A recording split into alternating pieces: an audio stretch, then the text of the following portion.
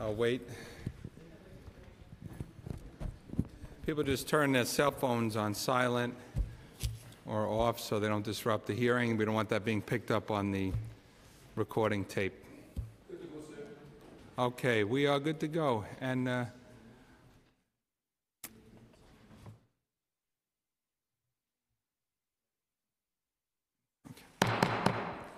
okay, good afternoon. I am Councilmember Eric Ulrich. I am the chair of the Veterans Committee. Thank you for being with us today.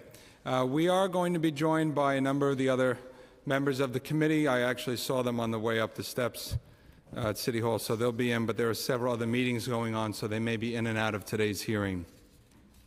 Today's hearing will focus on the New York City Department of Veterans Services. Boy, it feels great to say that, doesn't it?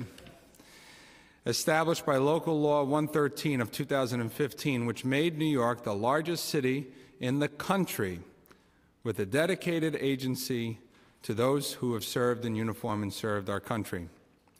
DVS, not to be confused with DMV, seeks to expand educational and professional opportunities for veterans and their family members through public, private, and nonprofit partnerships.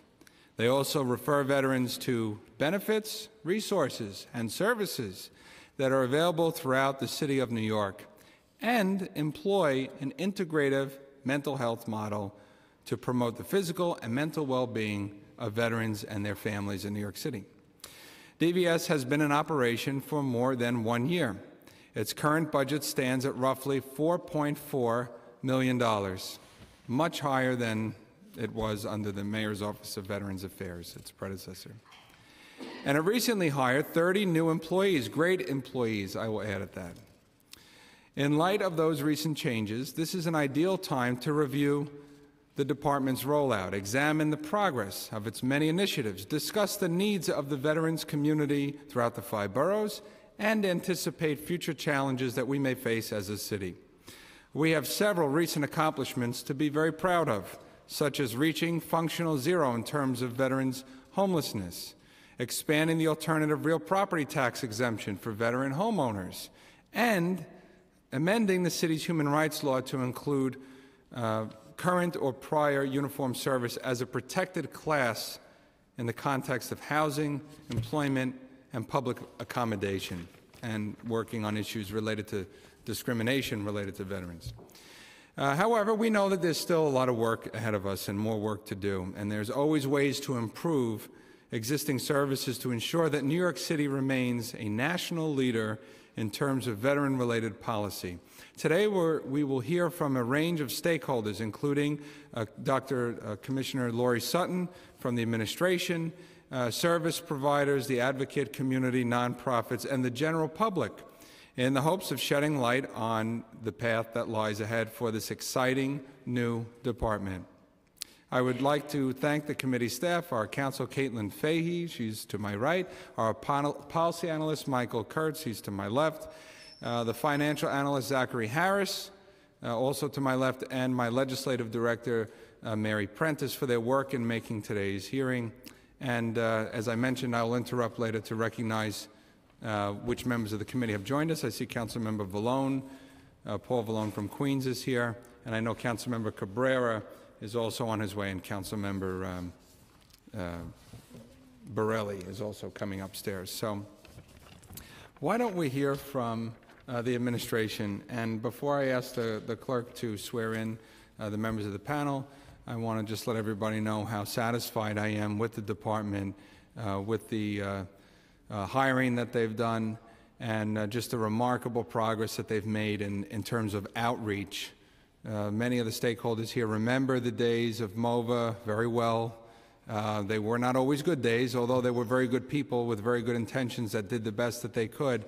The lack of personnel and resources really held them back, and I have to say that the Department of Veterans Service is just doing an incredible job reaching out to veterans in all 5 boroughs, and my office regularly receives compliments and phone calls about staffers who have helped them, some of whom are veterans themselves, and how much they deeply appreciated the assistance that they got from DVS. So I know it's not perfect, and I'm sure there are lots of recommendations that people have, but I just want to let everybody know that I think that they're doing a great job, and Dr. Sutton is doing a phenomenal job as the commissioner. I'm glad that Mayor de Blasio appointed her to be the first commissioner. She's making history in New York City. She's the first commissioner of the Department of Veterans Services, and we're very glad and appreciative to have her here with us today. Thank you.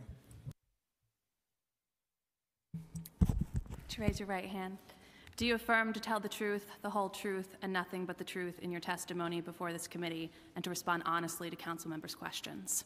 I do. Thank you. Good afternoon, Chair Ulrich and Councilmember Vallone. My name is Lori Sutton.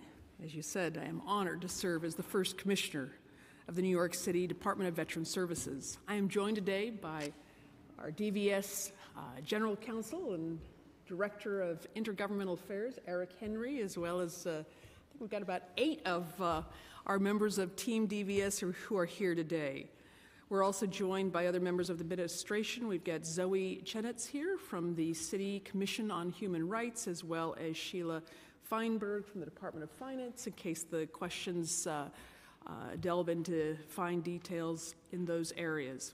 But thank you so much for this opportunity to meet and to discuss the tremendous strides that the City of New York has made to serve veterans and their families since the bold creation of DVS with the enactment of Local Law 113 in 2016.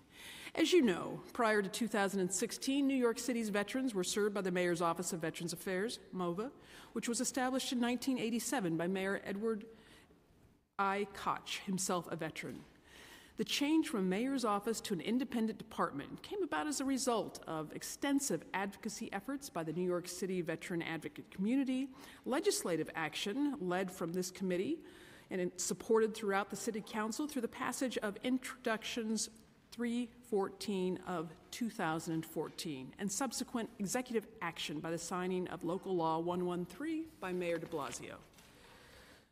MOVA's historic mission to improve the lives of New York City veterans and their families has been exponentially expanded through the establishment of DVS, with its unprecedented efforts to improve and strengthen veteran services and resources in New York City. Designing, staffing, and leading a startup agency within city government is an enormous privilege which Team DVS takes seriously to ensure that our efforts deserve the confidence and trust placed in us by so many. As the first new agency in the City of New York in over 15 years, DVS has worked diligently to not only build programmatic functions rooted in the value of service to others, but also the necessary internal infrastructure necessary to sustain a citywide agency for generations to follow. DVS was stood up in early 2016 with initial funding for 35 full-time staff. By the end of the calendar year 2016, DVS headcount had reached 27 full-time staff. The agency is currently at a headcount of 32 full-time staff. For FY18, DVS was approved for additional headcount, increasing capacity to 40 full-time staff, which DVS is projected to reach in early 2018. In ramping up DVS's 3 programmatic divisions, or lines of action, the agency has worked to onboard a talented and diverse group of professionals to match resources with veteran needs. Veterans consistently tell our agency that navigating services is one of the biggest challenges in accessing services. So at DVS, we strive to take the frustrations, hassles, and trial and error out of navigation. From outreach and employment assistance to facilitating peer mentoring and whole health services to veteran homelessness reduction, DVS staff members work with veterans one-on-one to help them figure out what benefits they might be eligible for and how to get access to services. Our direct programmatic outreach to veterans throughout our lines of action is as follows. Starting with Whole Health and Community Resilience. The Whole Health and Community Resilience team at DVS matches veterans and their families with opportunities to connect, to heal, to grow, and to thrive. As part of the pioneering Thrive NYC mental health initiative led by the First Lady, Shirlane McCrae, this year the DVS Thrive NYC team successfully implemented the Vets Thrive NYC Whole Health and Community Resilience Program, which is comprised of 2 parts. First, the Whole Health and Community Resilience Outreach Team, and secondly, the Core 4 Whole Health Model. The goal of Vets Thrive NYC is to engage 2,000 veterans and their families each year, improving their lives by enhancing access to a comprehensive range of services specifically tailored to the needs and strengths of veterans and their families. Vets Thrive NYC focuses on a coordinated integration of clinical and holistic services, including the identification of mental health symptoms as well as overall mental wellness aimed at addressing the full impact of war and military service on the mind, body, and spirit. DVS's Core 4 Whole Health model shifts the conversation to concentrate on what matters most to veterans and their families regarding the many areas of life that can affect their health and well-being. It is designed to foster hope, healing, and wholeness through informed access to clinical treatment, community holistic services, peer and family and community social support, and cultural initiatives and the arts.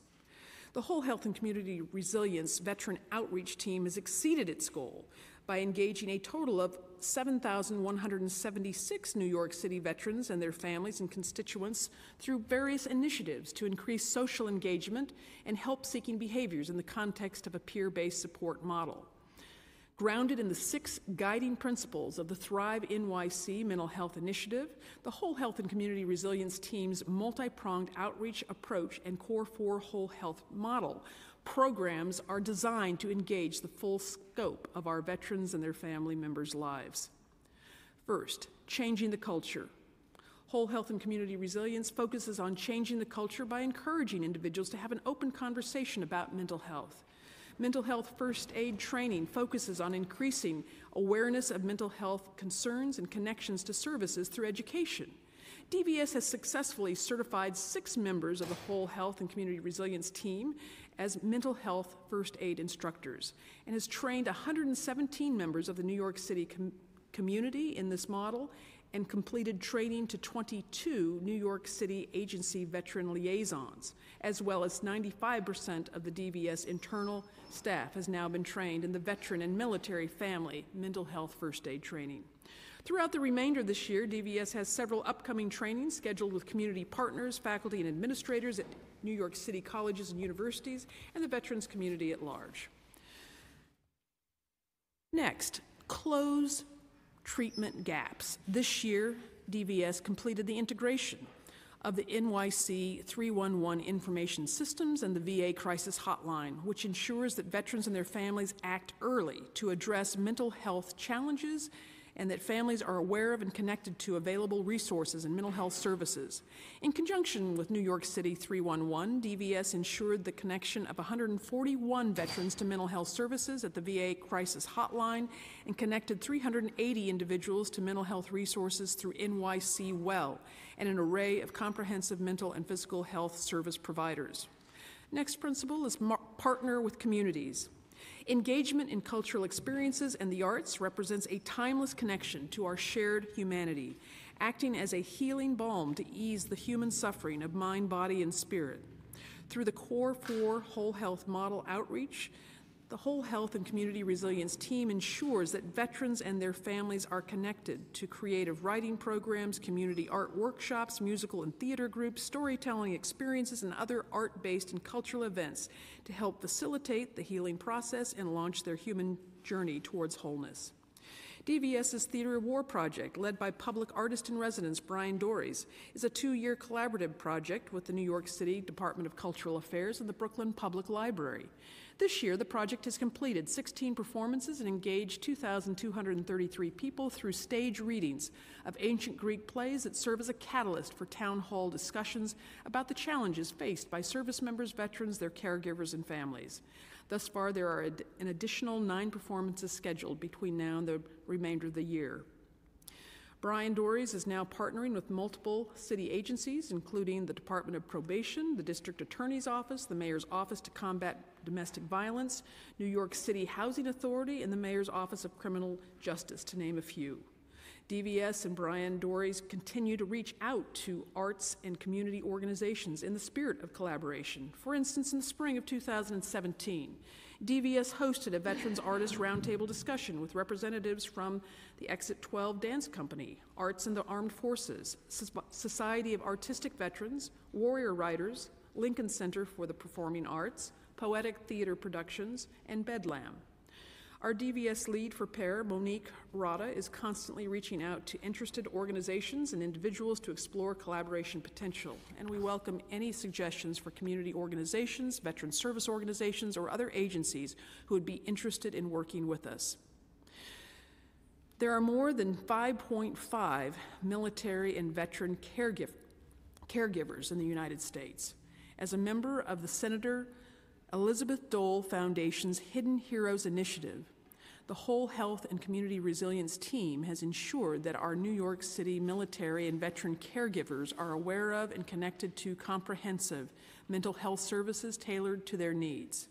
This year, DVS successfully hosted an event and engaged over 60 military and veteran caregivers to ensure that those serving in the shadows receive the assistance they deserve and have earned. Because of the tremendous work of the Whole Health team, we are proud to announce that just last week, the Elizabeth Dole Foundation has announced that New York City is leading the way as a model Hidden Heroes city. Next principle, act early. Through the Whole Health team's public-facing outreach efforts, community forums, and speaking engagements, we have engaged with 4,651 individuals thus far this year. The Whole Health team conducts weekly multi-pronged outreach in satellite offices at VA vet centers, New York City Borough President offices, student veterans at colleges and universities, and other community and faith-based organizations specific to veterans across the city.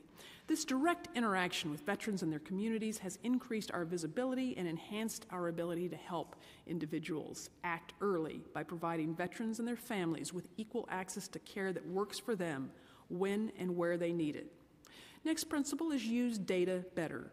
Through a collaboration with the Substance Abuse and Mental Health Services Administration, otherwise known as SAMHSA, the Whole Health team hosted a virtual implementation academy on advancing suicide prevention best practices in peer support for service members, veterans, and their families. During this conference, DVS convened 25 mental health service providers in a conversation on peer-based suicide prevention efforts and methods to enhance collaboration and the use of data and technical assistance from SAMHSA in New York City. As a part of this process, SAMHSA's Technical Assistance Center is committed to helping New York City track our outcomes related to the vital role that peers can play in suicide prevention efforts. I'd like to say that today we're joined by Darlene Brown-Williams. Dr. Williams is our Assistant Commissioner for the Whole Health and Community Resilience team. Please raise your hand, Darlene. Glad to have you here, and thank you for the work of you and your team. Next, we're moving on to our second line of action, Housing and Support Services, and Assistant Commissioner and Senior Advisor Nicole Branca is here today as well. I'd just like to say, Mr. Chair, just for the record, you mentioned that we had attained functional zero. We are working mightily towards reaching functional zero. We have achieved effectively ending chronic veteran homelessness in New York City, but we are well on the way towards functional zero. So thank you for allowing me to just clarify that.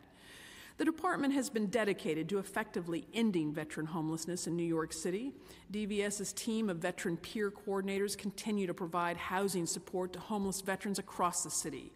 With only 4 veteran peer coordinators currently on board, our innovative peer-to-peer housing only and housing first approach to providing assistance continues to culminate in an average of 200 to 250 placements into permanent housing each year. One of the more recent additions to this model was the inclusion of aftercare. Thanks to the initial support from Deutsche Bank, DVS was able to hire an aftercare coordinator in 2016. This coordinator's immediate success in preventing evictions and providing overall housing stability to formerly homeless veterans led to the mayor, City Council, and the advocacy community supporting DVS's request to baseline this position. Thanks to this support, our extraordinary aftercare worker has continued to provide a safety net for veterans as many struggle with the reality of living independently again after living so long amongst their peers, first in war, then in shelter. Year to date, DVS's aftercare coordinator has provided assistance to 182 veterans and prevented imminent eviction for 17 veterans. Due to this successful track record, city funding for this position is included in the FY18 budget. In recognition of the strength of these interagency partnerships and New York's overall success in housing homeless veterans, earlier this year, New York City was chosen as the first city in the country to pilot the use of veteran Section 8 vouchers for veterans that have heretofore been ineligible for the program due to their discharge status. Together with NYCC, the VA, and the Department of Homeless Services, DVS is providing permanent, affordable housing and services to 147 veterans thus far this year with other than dishonorable discharge status. DVS also continues to chair or participate in multiple committees and working groups to reduce the current homeless veteran census and identify new housing opportunities. The Housing and Support Services team also continues to provide extensive guidance and referrals to veterans and military families seeking assistance with a variety of housing and social services in the city. And secondly, to work with our government partners on policies and programs that can open more doors to New York City veterans.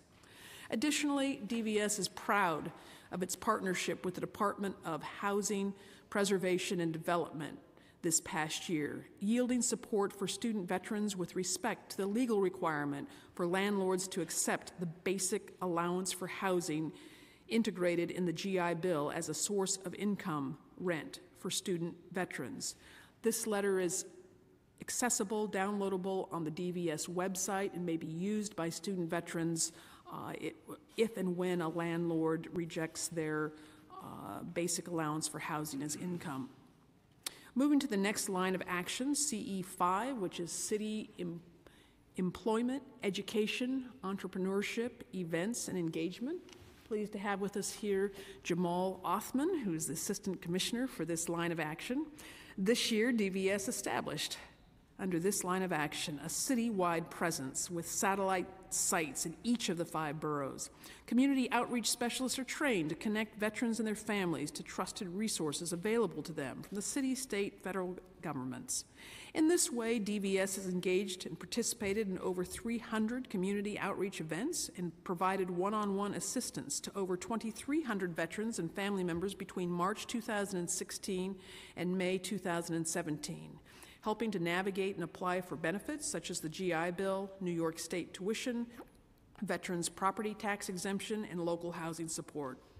In addition, DVS is committed to recruiting and connecting veterans and their families to city careers, services, and resources by upgrading the DVS website for direct access to city job opportunities, collaborating with DCAS citywide recruitment and Workforce One, as well as the public and private sectors to identify human resources best practices and developing public-private partnerships aimed at enhancing business, educational, and employment opportunities.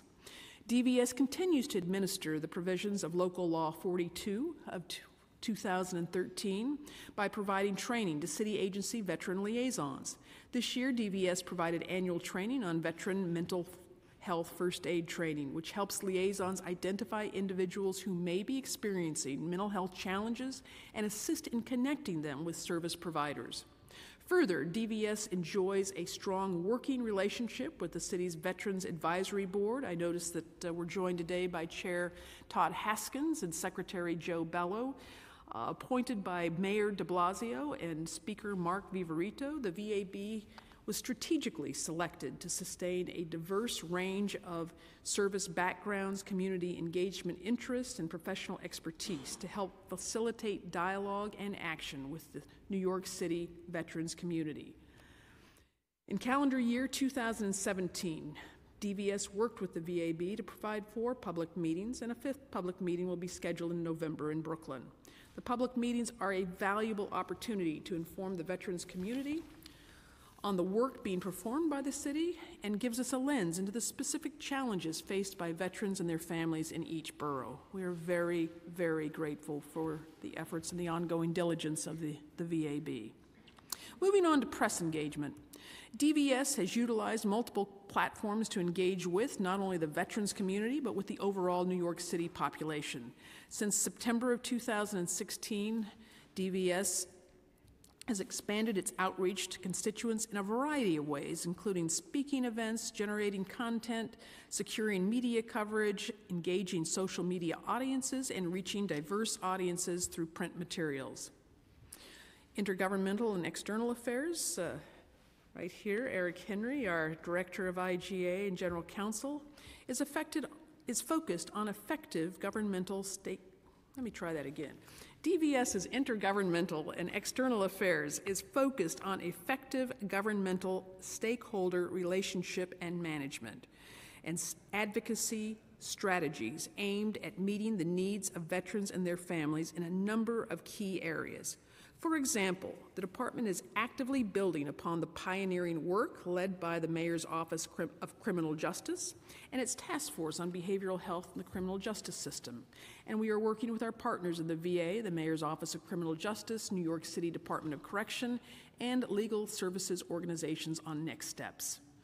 Over the past few months, as a city, we have seen the passage of Local Law 119 of 2017, which adds military status as a protected class under the New York City human rights law, and Local Law 120 of 2017, which expands the alternative tax exemption for veterans. DVS looks forward to working with the department, with the New York City Commission of Human Rights and the New York City Department of Finance to connect veterans with their rights under these new and exciting laws. DVS also looks to build upon Local Law 23 of 2015 by evaluating methods to standardize key stakeholder citywide intake forms to foster self-identification of veterans and families. In addition, DVS is in the process of integrating legal and compliance functionality with external affairs as we continue to grow into a full sustainable agency. I might just add that under intergovernmental and external affairs, the community, the veterans advocate community, has been very much involved. This committee, the City Council, we are very appreciative, the public advocate. It takes a team, and we are very fortunate to work with this team here in New York City. Public and private partnerships, DVS is committed to seeking out new avenues for collaboration and cross-sector initiatives to leverage the strengths and support the needs of New York City's veterans and their families. To this end, public and private partnerships is actively engaged in scouting, evaluating, and securing local and national partnerships aimed at veteran-specific needs and outcomes. I'd like to just point out that we've got Cassandra Alvarez. Please raise your hand, Cass, who is our new, fairly recent appointee to this position.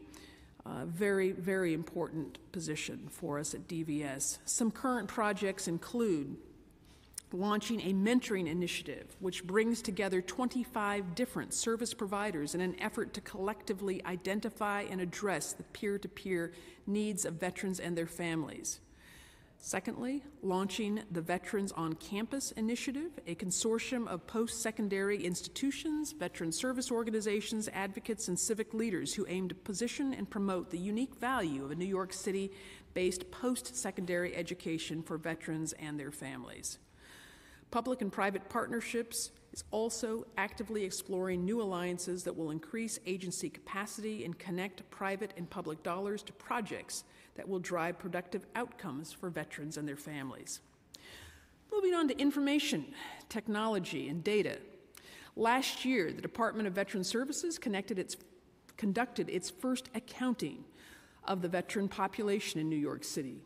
Using American Community Survey and VetPop 2014 data, extrapolations from New York State National Guard and Reserve strengths, and estimates of non-federally qualified veterans, the department delivered the first accurate veterans population estimates, as well as demographic and geographic information that is available on its website. In addition, DVS installed its own IT network this year, assuring compliance with industry standards and best practices. DVS took advantage of having no legacy systems and deployed a lean mobile technology asset set, supporting increased data collection, internal information sharing, and maximum freedom for field staff to conduct outreach while maintaining office capabilities. The department is proud to be 100% mobile and 100% capable in 6 locations across the 5 boroughs after just 1 year. Currently, DVS is in the implementation phase of projects to deliver a department-wide customer relationship management solution, as well as an interactive voice response system to speed phone engagement. Procurement of VetConnect NYC, an innovative online platform that will connect veterans and their families with a constellation of vetted service providers across a variety of coverage areas, has moved past public hearing and drafting and is now in active negotiation. Implementation is anticipated over the next 6 months. In conclusion, DVS looks forward to a robust future dedicated to improving the lives of New York City veterans and their families.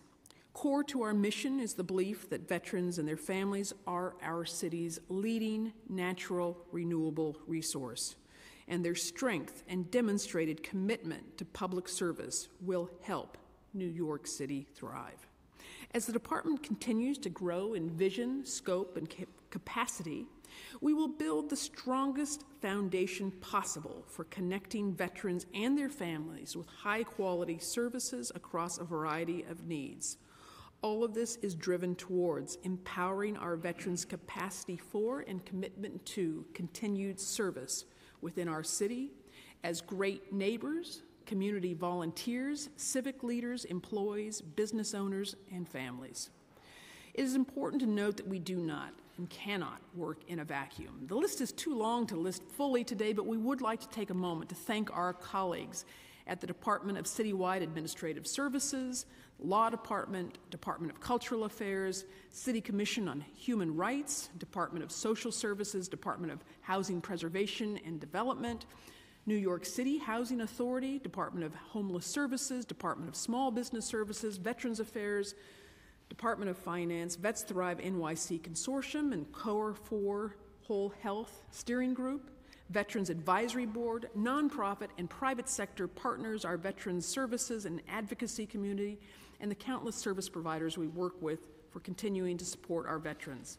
Finally, we would like to thank you, Chair Ulrich, members of the Committee on Veterans, for your stalwart support, past and present, in pushing the veterans agenda forward here in New York City. I would agree with you, Chair Ulrich. We are making history. There's a lot that we've done and a lot more to do, but thank you again for this opportunity to meet with you today.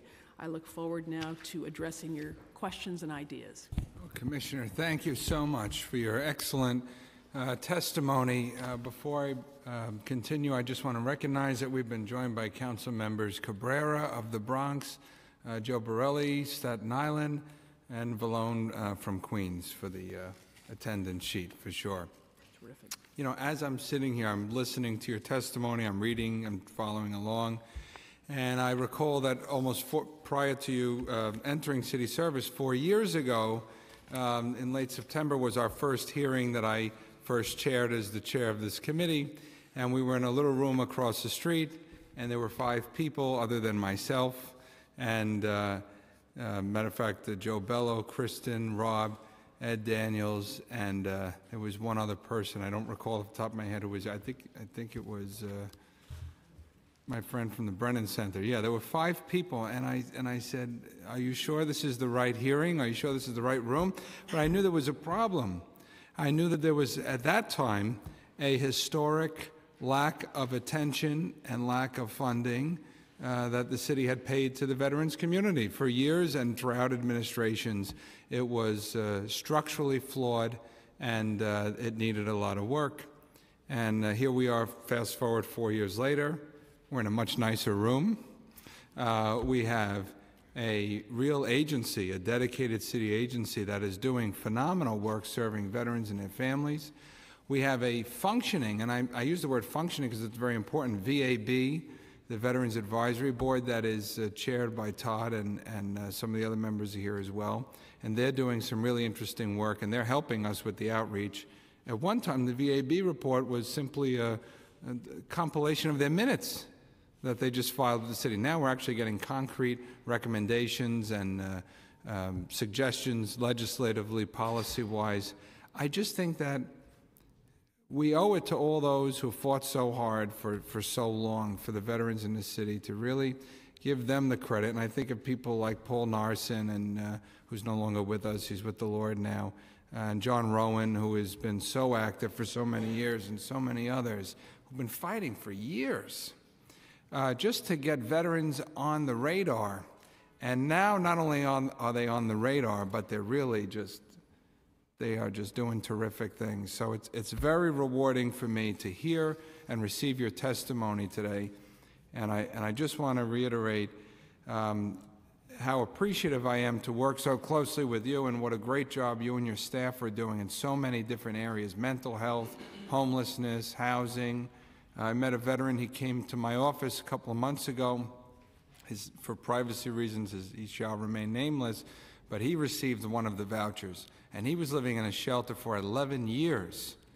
And now he's living a couple blocks from my district office, and we're working very closely with him to help him really get on his feet and get the things that he needs to rebuild his life. But how appreciative he is to be able to live independently with dignity. And that really meant something for this fellow to find his way into my office and to seek us out and to let us know that he was getting the help that he needed, and that he felt like he was able to put his life back together again. So, we talk about numbers and staffers and things in the budget, and that's all very important, and that's all well and good.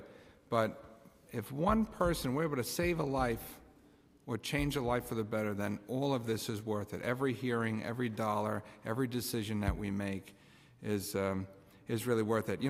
We're going to be not debating, but we're going to be discussing some very, in the weeds issues. But 4 years ago, these questions would have never been asked. There was just no way any of these things would even be possible. So I just want to sort of reiterate that and put that in your minds as we go through it. Great work the department is doing on public-private partnerships. I think we need to do more of it, and I know that the city is certainly open to that. I want to talk about the city agencies and the liaisons, the veteran liaisons, because I know that you have done a great job training a lot of those people. I'm wondering if you can talk about some of your interactions with the City Department of Health and Human Services, HHC, Health and Hospitals Corporation. A lot of times if a veteran is sent to a hospital for whatever reason, they don't go to the VA. They may go to a city hospital. And what type of interaction they're having when they're in the emergency room, if a person is, if they have mental health issues, or if they're having physical health issues, what training or what interactions are we having with the folks at HHC to make sure that they're sensitive to veterans' health care needs and the type of care that they may be eligible for? So that's an important question, and it's one which we know deserves some attention during this coming year. We have not yet held specific HHC training, but we're aware that there are times, for example, recently it came to my attention that a veteran was actively suicidal and really in crisis, and there was a need to obtain information from that veteran's VA medical health records. And so it highlighted a need for us to really dig into this area and determine what kinds of relationships, what kinds of procedures, what kinds of communication needs to be in place to really protect the needs of our veterans who may be hospitalized or otherwise receiving critical care. I know there's the First Lady has done a tremendous job with the Vets Thrive initiative, working closely with you and her efforts to deal with the mental health issues in the city, which really are systemic. And maybe this could be a part of it. So that's an area I think where HHC could perhaps work more closely with you to develop some sort of training or guidelines or things that doctors and nurses in the emergency rooms can keep an eye out for. People don't walk around with a sign that says, "I'm a veteran," necessarily, but certainly in the intake process we might be able to find some of these things out and then direct them to specialized care that HHC doesn't provide currently. We know that they can't do everything, right? So we want to make sure that they work more closely with you. I would just add to that NYC Well, which was recently stood up earlier this year as part of the First Lady's Thrive NYC initiative, they have veteran-specific resources that are outlined, and so that's been a sort of an adjunct to our existing outreach work as well as the 311 platform, but it's been very effective because anyone can call 1-888-NYC-WELL and access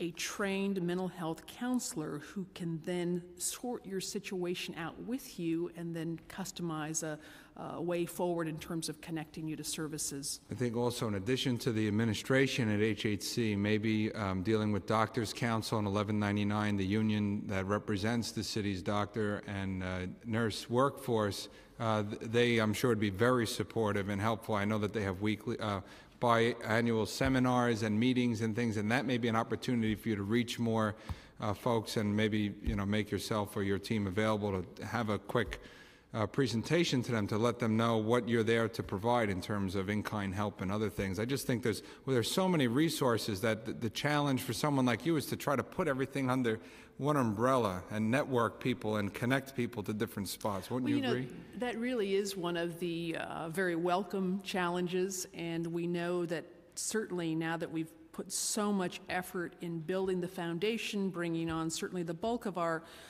staffing, we've got more to go, but we know that communication is vitally important. It's something we welcome your continued ideas and enthusiasm for how we could most effectively do that. On the subject of the veteran liaisons, are there any city agencies that do not have a veteran liaison or currently without one, to your knowledge? Or Check with Assistant and Commissioner. which agencies might those be, if there are? Just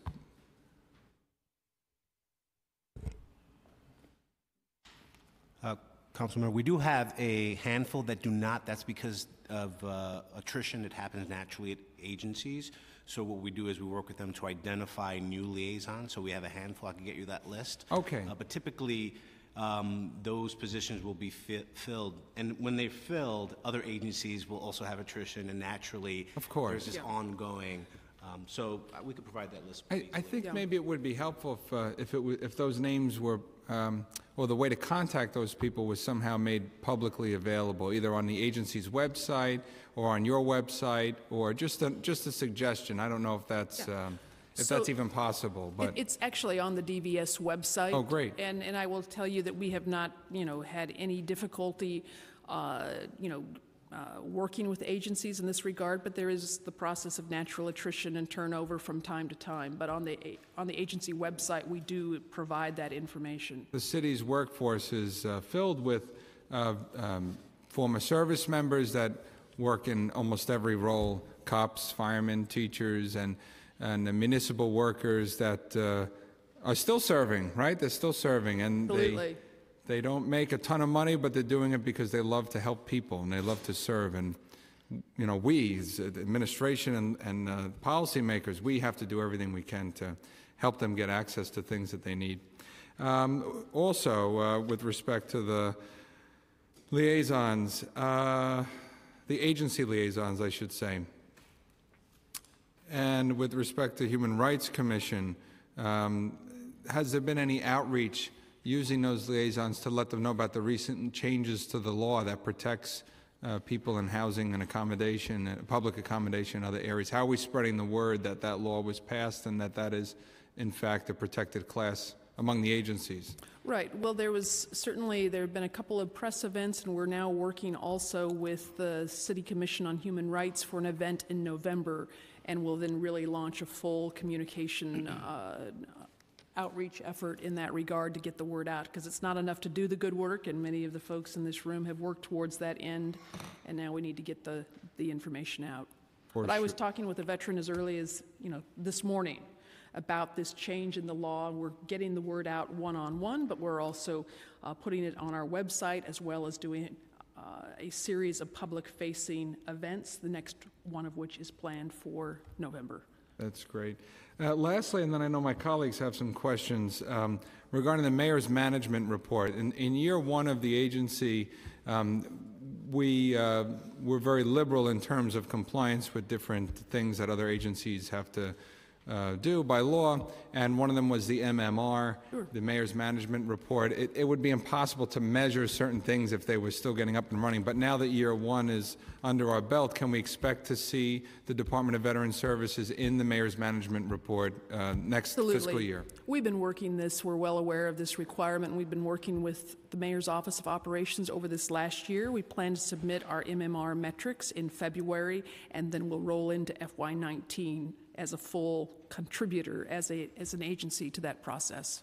Again, I just want to reiterate, 4 years ago, we would not be having these conversations. You know, is it going to be in the MMR? Are you going to have 37 or 40 employees? I think there were 4 employees, counting the commissioner 4 years ago. So the fact that we're even into these issues is quite remarkable. And I have to tip my hat again to you, Commissioner, because the mayor needed a general to set this up and get the organizational chart, and he found the perfect person for the job, because you have got this thing up and running in lightning time. I think what might have taken years to set up otherwise, you've been able to do in 1 year. And I tip my hat to you, to your capability, your dedication, your enthusiasm, your intelligence. I really think that the veterans of New York City are in much better shape today because of your leadership than they were 4 years ago and 40 years ago, quite frankly. So you're doing a great job, and I want to, again, tip my hat to you and well, and back at you, Mr. Chair. You know, we are blessed. We're blessed to live in the world's greatest city. We've got a fantastic team of supporters, both with this committee, the entire city council, this convergence of leadership over the last 3 years, the mayor, the entire administration, and yes, the best veterans advocates in the world. And without that entire team effort, we would not be in this position. And so thank you for your kind words on behalf of my team, my staff, as well as the veterans and their families here in New York City. We will continue this journey. It's a moment in history that will not come our way again. We've got to make it count. Me and you and the mayor and Councilmember Vallone and 47 other sponsors, we put MOVA on the ash heap of history, and we replaced it with something real and something that works, and we will never go back. We will only go forward and make things better. I'm going to turn the hearing over to Councilmember Vallone and then Councilmember Cabreras for some questions. I'm going to step out for just 5 minutes, and then I'll be back. Okay, right. Thank you. Thank you, Chair Orrick. And I have to agree, Commissioner, General, Doctor, and so many of the titles that when now we're all reflecting on our past 4 years, the co-sponsoring the creation of DVS was probably the best thing that I've been able to do in my 4 years. And now when we're all out in our communities, that's the first thing I tell them. So I join in our chair in the well-earned praise. It was not easy, and I look at our advocates out in the audience, and I see Joe smiling and everyone else. There's been 44 years of Vallones in the council, and this was the first time. So I have a little bragging rights when I go home at the dinner table and I see the 2 other Vallones. I'm like, hey, you guys didn't do this. We did this. We did this. So it's something we have. But I think the interagency, no matter what committee we're on, always turns to be, for me, one of those battles, hopefully in the next 4 years, that we can assist you with and the other agencies, because there's so much good work going on, but especially with veterans, since we're the new man on the block with this agency, as to making sure that our issues are heard within the other agencies. So in one of the sections that you brought up and you mentioned with Elizabeth Dole and the hidden heroes, I sit on aging, I chair senior centers. Caregiver support is such an unheralded, almost forgotten generation that is taking care of those above and below. And I think there's an opportunity that we have here to really focus on veteran caregivers in the 21st century in 2017 and what it means to be in that role. Maybe just an opportunity for you to speak a little bit on maybe what some of your vision may be here for future initiatives, policy, or funding that we can really coordinate now with DFTA, with our other sister agencies, to say this is a across-the-board problem, but now specifically with veterans, we want to focus on maybe some of your thoughts. Councilmember Vallone, thank you so much for your comments and for raising this important issue, because as you said, so often caregivers are just overlooked. That's why Senator Dole named this campaign the Hidden Heroes Campaign. We know that the stresses, for example, of working as a full-time caregiver are enormous in their impact on the immune system, health and well-being, the ability to function. We know that social support often gets left behind, and the isolation and impact of this kind of work can be profound. So when we were contacted earlier this year by the Elizabeth Dole Foundation, this campaign just spoke to our hearts, because so many of us know not just veterans and military caregivers, but members of our own families or the broader community here in New York City. And I think that this is going to be one of those issues which, like ending veteran homelessness, I think in working with veterans and their families, we can take the most vexing challenges of our city, and by determining what are the needs and what can be done better to support veterans and their, in this case, caregivers, we can then share those lessons, those insights, those policies, those programs to benefit the larger community. And so to this point in this endeavor, I've talked to Commissioner Corrado in brief about this. She knows that we're launching on this journey. We're just at the very beginning. So any ideas that you have, and I would love to sit with you and members of your committee and to brainstorm this. What we've done to date, which is what I mentioned in the testimony, is we've reached out here in the New York City community area. We had an initial event at the Intrepid, which showed a movie that illustrated some of the challenges of in this case, veteran caregivers, and then followed that with a panel. And it was a panel that was moderated by one of the leaders within the Blue Star Military Family Association, which just this year established a New York City office, but other members of the community as well. We have an individual on our team who herself has the experience of having been a military caregiver, and so we are excited about this. It's an area whose needs and opportunities are as vast as virtually any other that I think we could take on, in part because it's been so neglected. I would just say also in closing on this issue, we'll keep you posted on progress and would love to collaborate with you and your committee. I feel very privileged that Dr. Linda Davis, who has been named by Secretary Shulkin to serve as the director of the My VA Experience, she has reached out to DVS and has asked me to join the new advisory committee on military and veteran families, caregivers, and survivors. So this at the federal level will be another way in which we can link in to learn from what's going on more broadly, where we can contribute to what's going on at the federal level, and we can apply all of that locally with all of the vast resources that we have to improve things for New Yorkers and beyond. So I think you bring up an important topic, and I think it comes up time and time again, notification to DVS when there's a case opened up, or again, we use DFTA as an example because I often, with Commissioner Corrado and others, are trying to assist in getting them the information they need in dealing with the seniors. It's the same thing with veterans. Is DVS notified when another agency is dealing with a veteran? Just right off the top.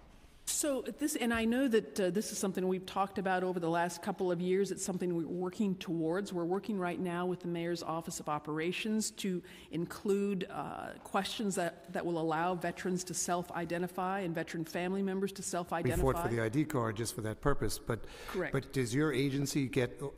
What I'm trying to do is centralize. It's worked so well in other agencies, and right. That we have a file kept for anyone that seeks a city service that now the city right. maintains, so we don't have to reinvent the wheel every week when someone else calls up. So if housing is working for a housing issue with a veteran, does DVS get notification that that's happening, or is that separate kept in their department? We currently do not get that notification, but the first step towards getting that notification is to develop the mechanism by which a veteran or veteran family member self-identifies when seeking services with the city. So we know that that's the first step, that's the foundational step, but we're aimed at True, that there may be larger some end. cases they don't even know they're dealing with a veteran, so Exactly, that may be the case. exactly. So we are well aware of the distance we have to travel on that road, but we are absolutely working towards that greater end. I think that's where we have some great work to be done, and that's where the caregiver aspect, because a lot of time it's the loved one making the phone call on behalf of a veteran, especially if it's an elderly veteran. But I think that needs to be done. I think every agency needs to be notified where a veteran or someone, whatever committee we're talking to, should be notified that a veteran's case, almost like a case management system is what I'd like to start within veterans, so that there can be a universal file maintained with DVS with every veteran that we have in the city. Hopefully they never need city services, but the way we're going, that's not going to be the case. So would that be something maybe we could work on? And then again, obviously funding that, because we want to be able to get you additional staff to follow and maintain that information, because it's nice to say it, but you have to have the staff to do it. So Sure. No, I would absolutely be delighted to work with you towards that greater end. We know that the greater clarity that we have on identifying veterans, both those who are struggling as well as those who are really thriving, it's important for us to know as much as we can about our veteran community, to include veterans' families. I want to always make that point, which in many cases also does include the caregivers. even with Department of Finance, how many times we are told as council members that someone's not aware of a tax benefit that they're entitled to. Finance is not going to freely give that information out because they need to get the extra income. And here we have a veteran's tax exemption, which our homeowners are entitled to, and now we have an additional expansion of that. I'd love for you to champion with the Department of Finance that information to get to our veterans so they know they're entitled to that, because so many times they're not. And I just want to applaud the Department of Finance. We've been working with them, and they've created this one-pager, which will it's already on their website. It'll be linked on our website, and we'll be pushing it out to the veterans community. What's important to understand about this most recent exemption for the school taxes is that if a veteran homeowner already is registered for the property tax exemption, there's no action needed. Department of Finance is automatically That's kicking wonderful. that in. Now, That's not often the case, so that's why I say thank you. yeah. So it's a great example. Also with HPD, I think I mentioned in my testimony, this letter that we've made available on our website so that student veterans, when they run into a landlord who perhaps doesn't know that the housing allowance legally must be accepted as proof of income, the student veteran can just download that letter, work with the landlord, and if that still runs into interference, they can come back to us. And thanks to this recent law with the addition to the City Commission on Human Rights, they can bring it to either us or to the Human Rights Commission and get redress, which is really an exciting. I mean, it's a lot of work that's gone on behalf of veterans and their families that we've got to get the word out to the folks that it benefits. Perfect. Thank And the you. last question is, in your information technology and data section, you gave us everything but the actual total number of the current veterans. Do you have that data? Because I know it was over 2 million, but I'm just curious to where we... 210,000. 210,000. Yeah. I said million, I meant thousand. That's with 210,000. veterans, the active duty, which is a very small number, as well as our National Guard and Reserve components here in New York City. Wonderful. Thank you, Commissioner. And now, Councilmember Cabrera. Thank you so much, and Commissioner, thank you. I want to personally first thank you for sending a representative when we had the opportunity to honor this August a very brave young lady who made the ultimate sacrifice. She was the first female soldier to be killed in Iraq. It was really a very moving day, and thank you for making it even more special. I want to focus on a couple of aspects here. One is, I want to focus on is how can veterans better better ways and strategies to let veterans know about DVS. It's new, and I was wondering, have you ever done a Facebook campaign and just tagging the word veterans to be able to reach this segment of the population? Well, thank you so much, Councilmember Cabrera. Thank you for your comments as well as your collaboration and teamwork. We know that in the area of communication, we've got miles to go. I will tell you, though, relative to where we were a year ago, now that you mentioned it, let me just give you a little idea of what we've done to this point, but we're continuing to build. One point is that we have brought on a film fellow from the New York Film Academy. We had one film fellow for 6 months, I believe, and now we've just welcomed our second film fellow who's working with us to do video clips, which can be sent out on Facebook as well as through Twitter. But in terms of speaking events, DVS Press, and I think we've got Alexis Wachowski here, actually. Raise your hand, Alexis. Speaking events, we've reached out at my level, commissioner level, drafting content for 43 speaking events in all 5 boroughs, including 22 discussion-oriented events, 18 keynote speakers, and 3 mayoral events. In terms of securing media coverage, we've been featured in the news 38 times in the past year with 13 television interviews, 2 radio interviews, and 23 print articles, including 4 features in the New York Times. In terms of generating content, the DVS Press Office has issued 28 official agency communications, including 11 press statements, press releases, 7 blog posts, and 6 documentary shorts, and 4 transcripts from public testimony. And then finally, in terms of engaging the social media audience through daily activity on social media, DVS Press increased its Twitter following to over 4,190 followers, a 26% increase from September of last year to now. And then we've also increased our Facebook following to 3,344 likes, up 16% in the last year. That's very good. So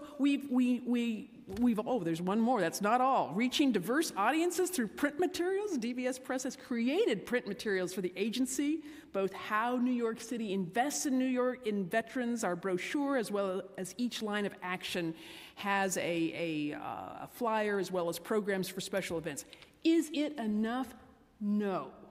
So to this end, we invite all ideas as we tool up for this next year. We've got a deputy press secretary who's coming on board here in the next few weeks. We're excited about that. We work with City Hall, press office. We will work with you. We work with the community, with organizations, and any ideas that you have.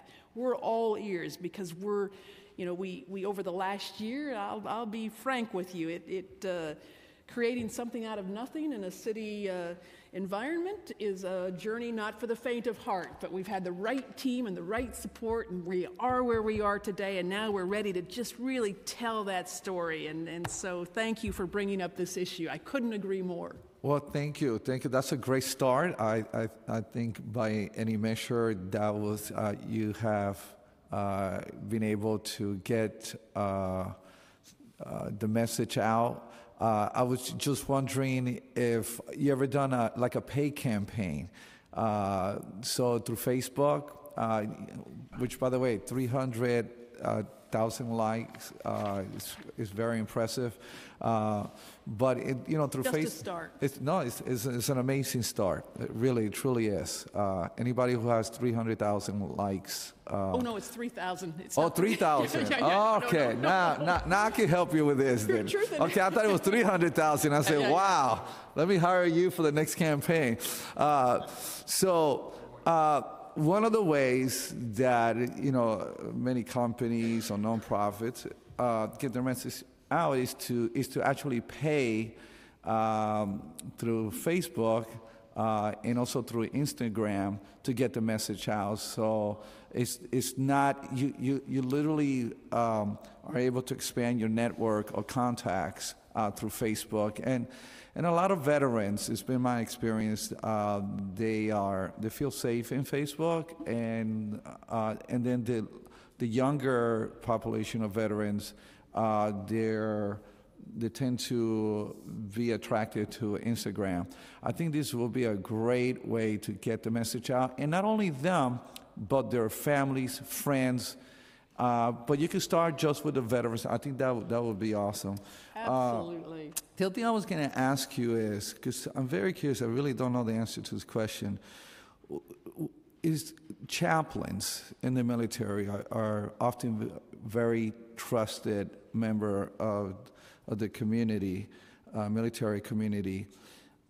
Is there a way, or is there a dynamic already in place with the mental health organizations to work with these veteran chaplains to give of their time or even get higher capacity? Because some of the issues, and having worked in both fields, my doctorate is in counseling.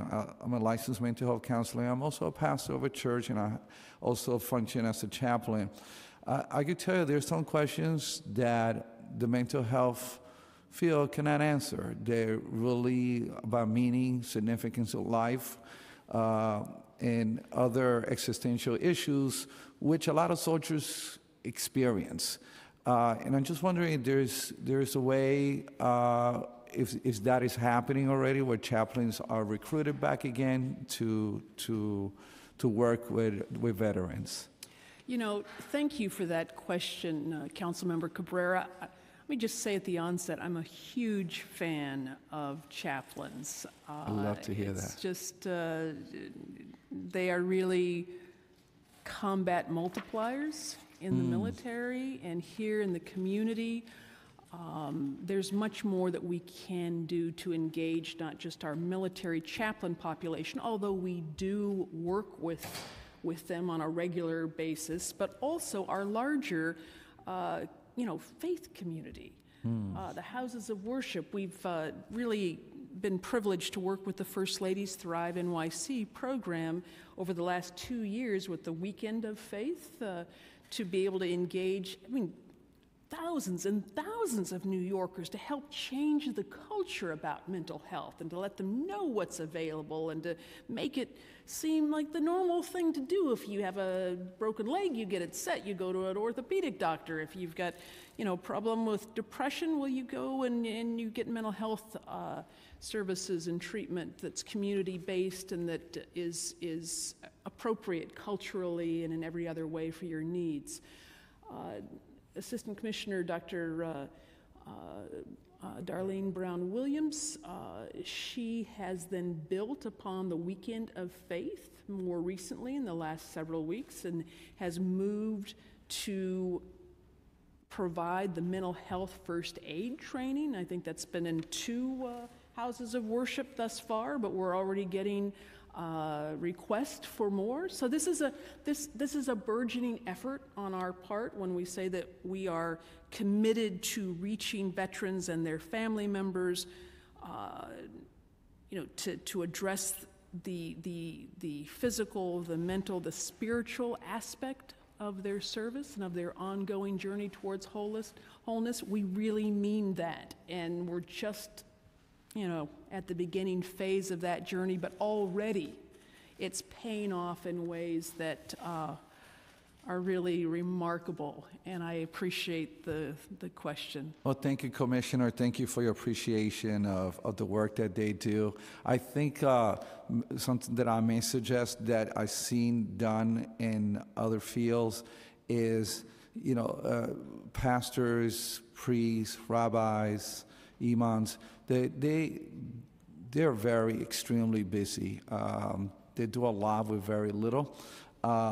If there is a package that is given to them, even a message outline, a little video intro with testimonies, being able to even do a 30-second commercial, and also resources, and maybe on Veterans Day weekend and that weekend, that information could be disseminated to people of faith and and even small groups, how to have support groups, and which at the end of the day will cost the city nothing. I mean, because you have that volunteer base. So it warms my heart to hear your disposition towards Chaplain.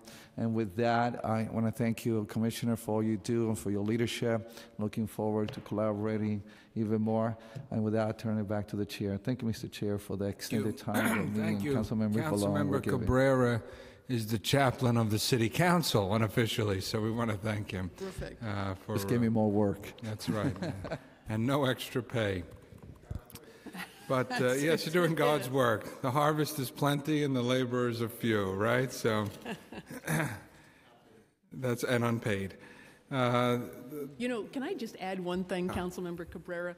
We have an intern right now. Aquila is just waiting for things to work out for her to join the Air Force, and she's just a whiz at social media and communication. So maybe we can engage with you and take you up on some of your ideas. I would love that, and I believe that I could connect you with some people that will be helpful and do it pro bono.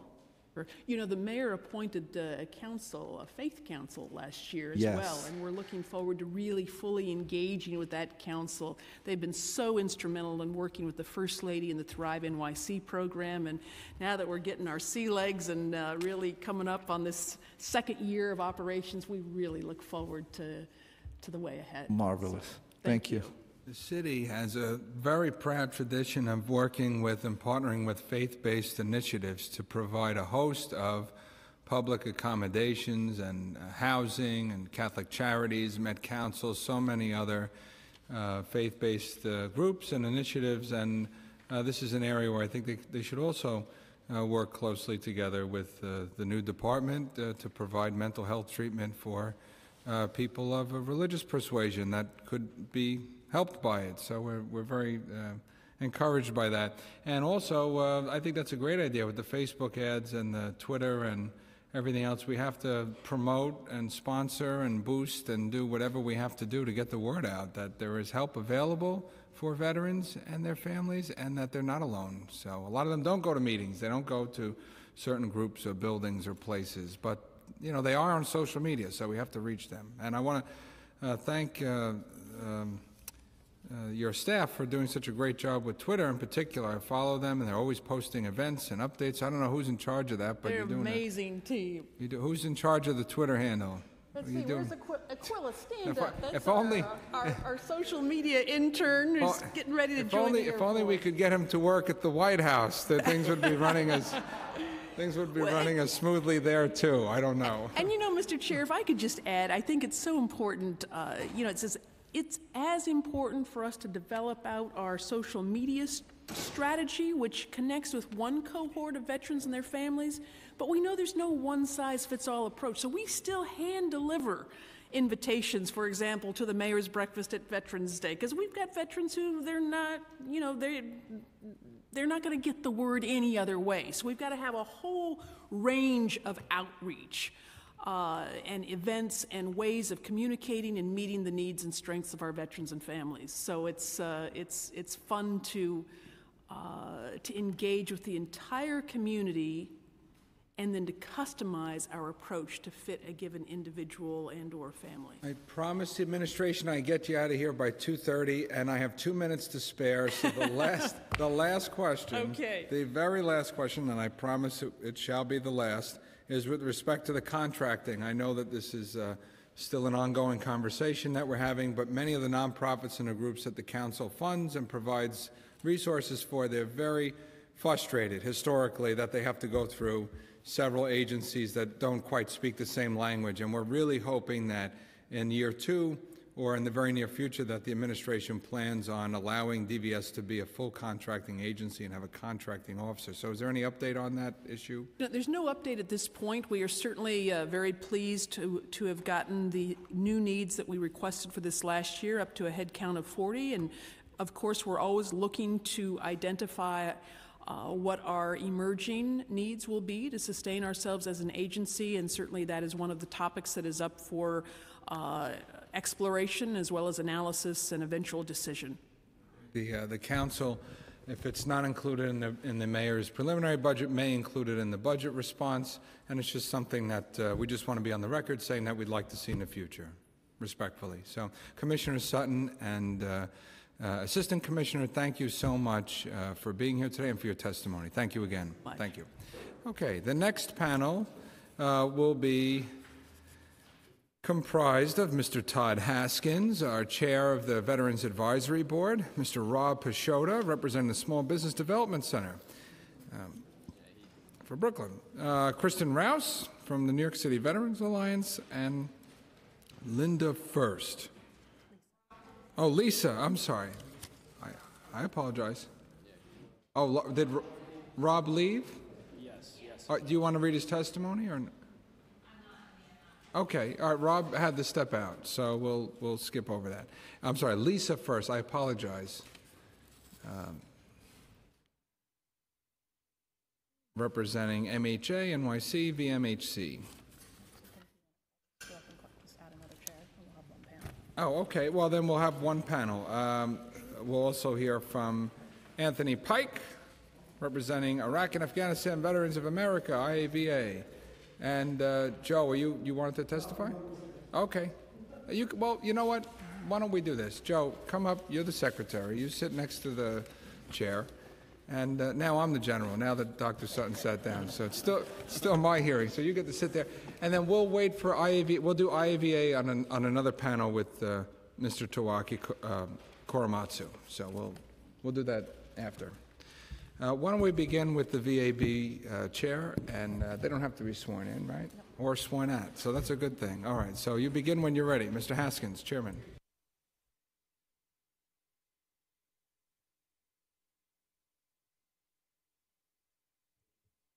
There we go.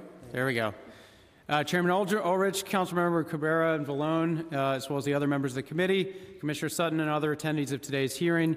Let me start by first thanking the committee, both for holding this hearing today and also for your continued focus and leadership on ensuring that veterans of New York City are taken care of, inclusive of and after the formal creation of the Department of Veteran Services, which you guys were a huge instrumental part of the leadership of.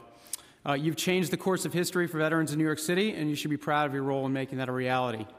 DVS is now just a little bit over a year old and has made amazing strides, but it still has a long way to go before it's a fully functioning agency, and that's going to take time and resources.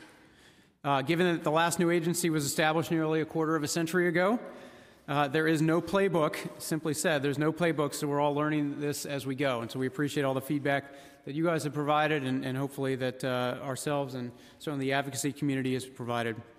Let me provide just a little bit of background. I covered this in my testimony on the VAB oversight hearing as well last February, but I want to remind everyone about the VA's role and mandate.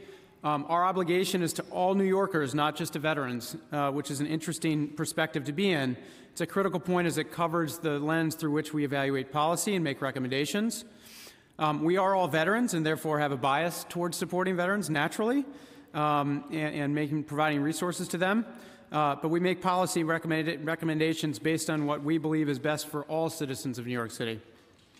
We've established a vision for New York City to have the most effective local veteran policies of any large city in the United States, and we're judicious in our recommendations.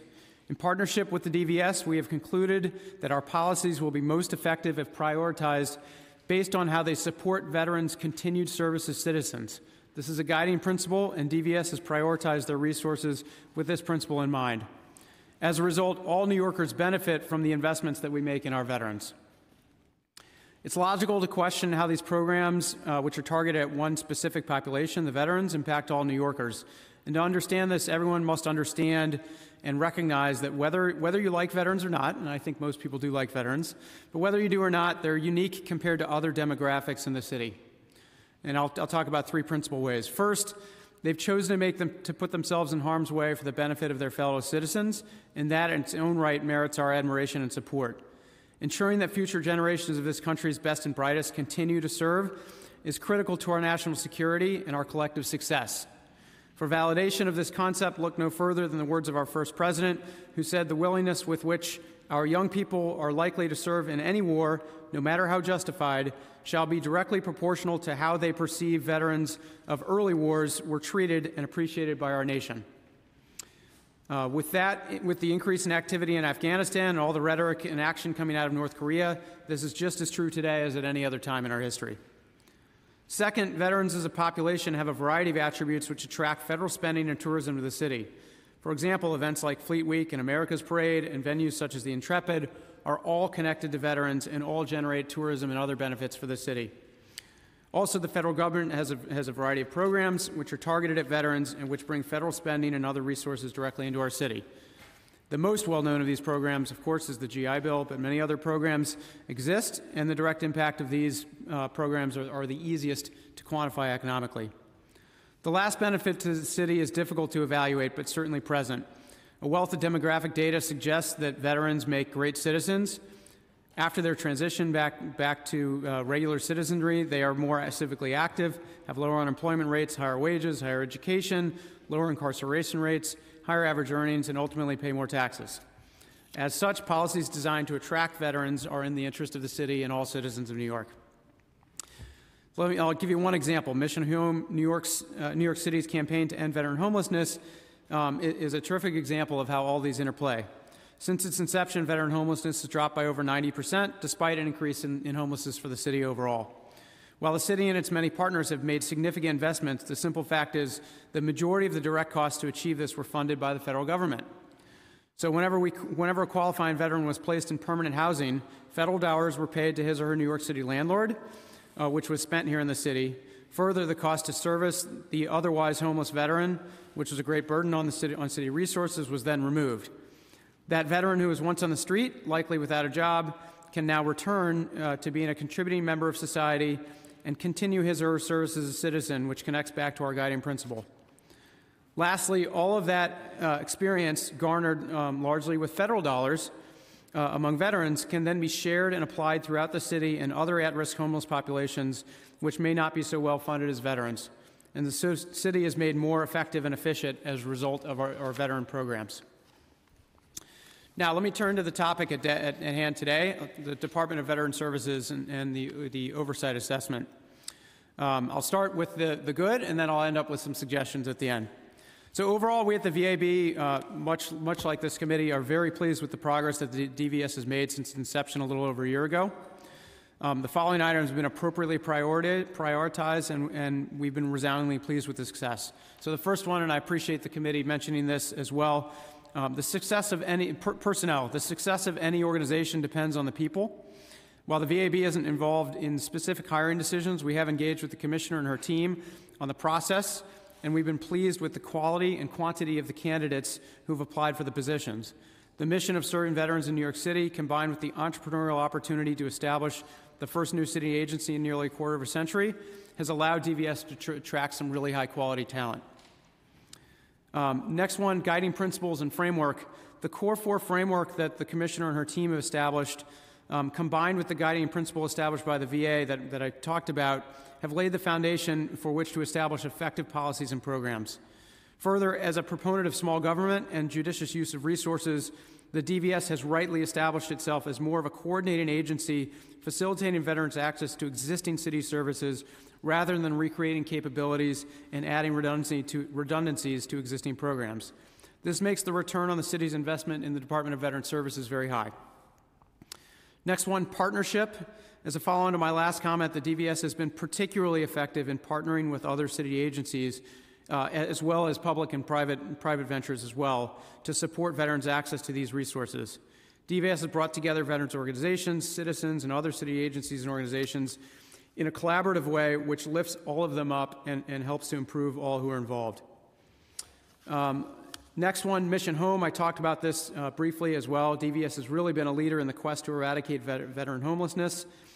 They will continue that fight as importantly as they have in sharing those lessons across the rest of the city that we've learned from our population here so that other agencies can benefit from the homeless programs throughout New York City. Last one, national leadership. The DVS has established New York City as the leader nationwide in local veteran policies. Showing national leadership on this front is critical to our long-term success. If New York City is seen as a leader in this area, we will be chosen to pilot more projects for the VA and will garner disproportionate state and federal and other resources. This is certainly of interest of all New Yorkers, and the support that we've seen recently out of the Hidden Heroes campaign, choosing New York as a benchmark city, perfectly highlights that point. So New York City, because of its great programs, then gets more resources thrown our way.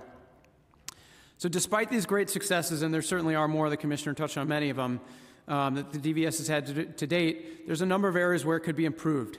And some of these areas are internal focus items for the department, and some of them the DVS is going to need the help of the council and the administration to provide more funding and resources.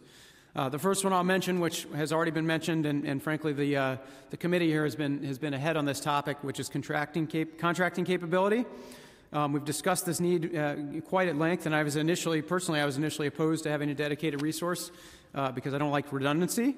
However, having observed the first year in operation, I'm firmly convinced that the DVS, which I think is the only agency that doesn't have a contracting capability, requires its own dedicated resources. Contracting delays result in program delays, which means wasted resources. Further, there's unique attributes, as many have cited, that members in the veterans community have held, such as veteran service organizations, which are not a 501c3 and which DCAS is less familiar with. I'll give you a recent example at our last VAB meeting. In the Rockaway, Queens, Mike O'Kane, the president of the Queens chapter of the VVA, was seeking actually getting payment on the $5,000 direct grant, which I believe the council had provided him, and still that was sort of lost in the DCAS process.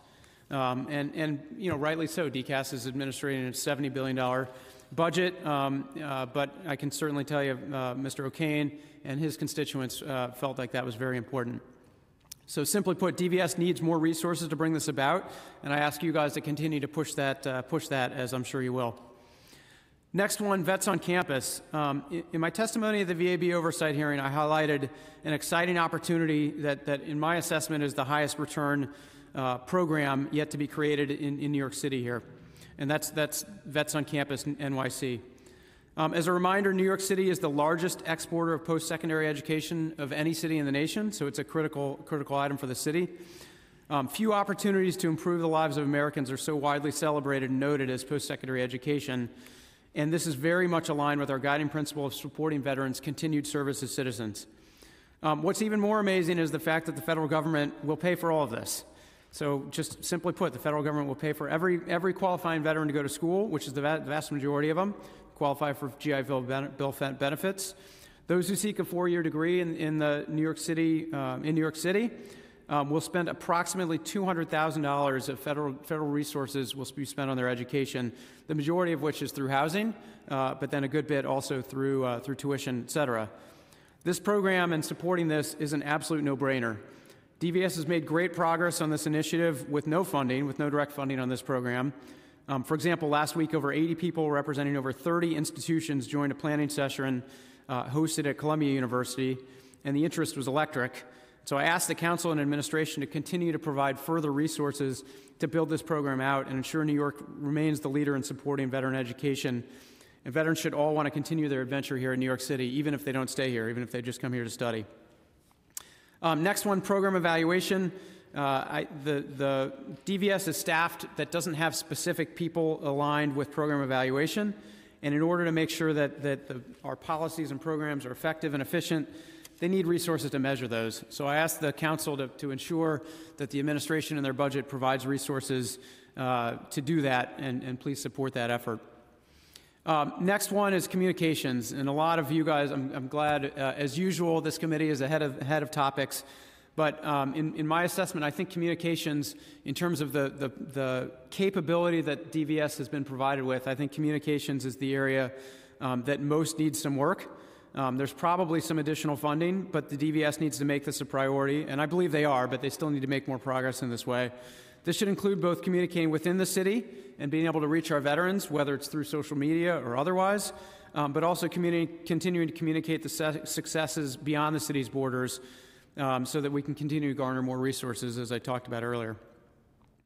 Next one is Vet Connect. Vet Connect, as the Commissioner talked about, is an innovative platform through which all the New York City's veteran services are intending to be coordinated.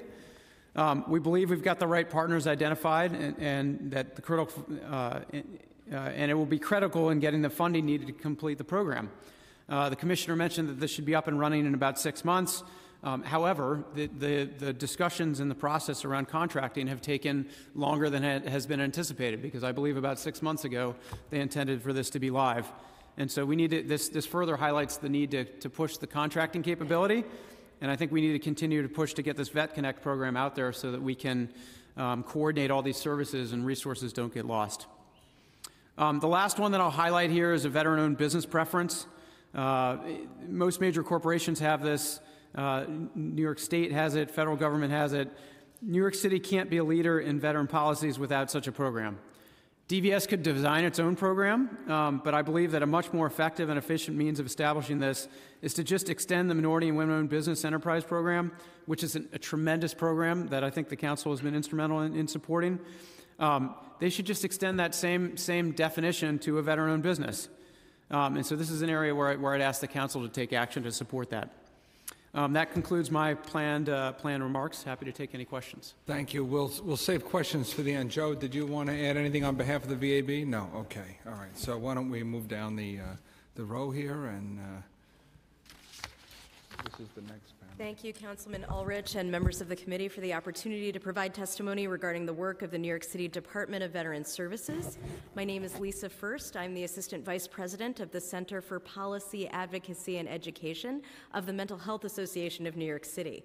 For more than 50 years, MHA has provided direct services, public education, and advocacy to address the needs of New Yorkers living with behavioral health needs. MHA oversees the Veterans Mental Health Coalition of New York City, a coalition of more than 900 members which seeks to improve the quality of and access to behavioral health services for veterans, active duty military service members, and their families. The VMHC provides education and training opportunities to individuals from a variety of service sectors who directly serve or are interested in serving these populations. Training and educational efforts focus on building knowledge and skills that will broaden the capacity of providers to identify and address the behavioral health needs of veterans. MHA and the VMHC supported the creation of DVS in 2016 to meet the needs of New York City's more than 200,000 veterans, and applauds the agency's ongoing work, particularly with regard to its comprehensive approach to addressing the mental health and emotional well-being of veterans through its Core 4 Whole Health model. This innovative model, which you heard about earlier, provides an integrated approach to mental health through its attention not only to addressing the needs of veterans with clinically significant behavioral health conditions, but also through supporting resilience by helping veterans become connected with psychosocial supports, such as peer mentors and social engagement opportunities. This integrated approach is in keeping with the current best practices in behavioral health, as it has been demonstrated that the most positive outcomes occur when supports are able to consider multiple domains of functioning, including social, emotional, and mental health. The VMHC has partnered with DVS to support the implementation of the Core 4 Whole Health model, and most significantly has worked with DVS in developing the Core 3 aspect of the model, which seeks to identify holistic services that are demonstrated to support beneficial clinical outcomes, but which may not always be offered within the traditional behavioral health services sector. Examples of such services include yoga, mindfulness meditation techniques, and other types of interventions. The VMHC has worked with DVS to identify evidence-based holistic modalities to which New York City's veterans may be referred, and will continue to work with DVS to help develop a sustainable model of delivery of holistic services to veterans, and I should add their families as well. DVS is currently working to acquire New York Serves, as it's currently known, which, as you heard earlier, is the information referral and case coordination network linking veterans to a variety of service providers across a wide variety of sectors, including housing, employment, and behavioral health, among others. Upon its acquisition by DVS, New York Serves will be rebranded as Vet Connect, as you heard. MHA has been working with the current administrators of New York Serves to help support its efforts to identify veterans with behavioral health needs and connect them to qualified providers throughout the city, where MHA is also working with NY Serves administrators to determine effective ways to work collaboratively with and integrate the services of New York City well, the city's front door to behavioral health services that uses state-of-the-art telephone, text, and web-based technologies to respond to the mental health needs of tens of thousands of New Yorkers 24 hours a day, 7 days a week, and which is administered by MHA. MHA looks forward to its continued work with DVS to support its efforts to meet the mental health challenges of veterans and their families. MHA and the VMHC are grateful for the New York City Council's leadership and commitment to addressing the needs of New York City veterans and their families, including their behavioral health needs. We greatly appreciate the DVS Commissioner, Dr. Lori Sutton, for her leadership and dedication to meeting the integrated needs of veterans and their families. MHA looks forward to continued work with the Council and the current administration to continue to make New York City a place where the emotional well-being of veterans, active duty military, and their families can flourish. Thank you, Ms. First. And now we will hear from Kristen Rouse, New York City Veterans Alliance. Good afternoon, Chair Ulrich and the committee. Thank you for this opportunity to testify, and I do want to comment in a full agreement that we are indeed a long way away from the days of MOVA, and thank you for that. My name is Kristen Rouse. I served for more than 20 years of combined service in the United States Army, Army Reserve, and the New York National Guard, which included 3 tours of duty in Afghanistan. I'm here today to testify on behalf of the New York City Veterans Alliance, a member-supported grassroots policy advocacy and empowerment organization serving veterans, service members, and their families across the New York City metropolitan area. The New York City Veterans Alliance was a key advocacy voice in the creation of the Department of Veterans Services as an independent agency, and we have been the premier community voice advocating to grow DVS's budget to the current $4.4 million allotted for fiscal year 2018.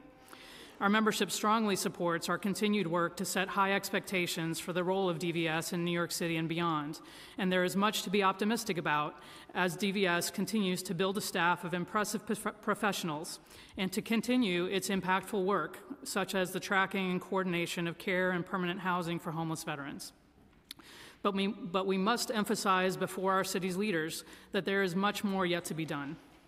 As we approach the 2-year mark from the announcement that the agency so many of us advocated for would become a reality, DVS has lagged behind in its ability to serve its chartered mission and yield the results that are appropriate given the tremendous investment that our community and the taxpayers are making.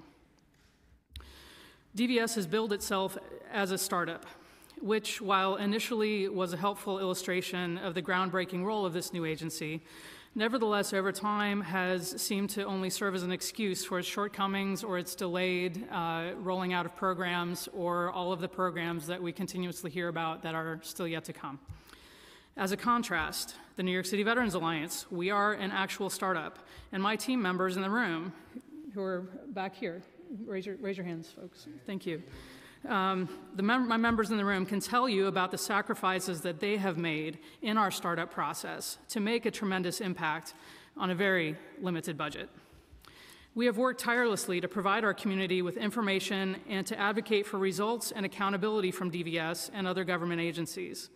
We've influenced a number of local laws, and our members were key to the drafting, introduction, and passage of Introduction 1259, which will go into effect this November to protect veterans and military members from housing and employment discrimination here in our city.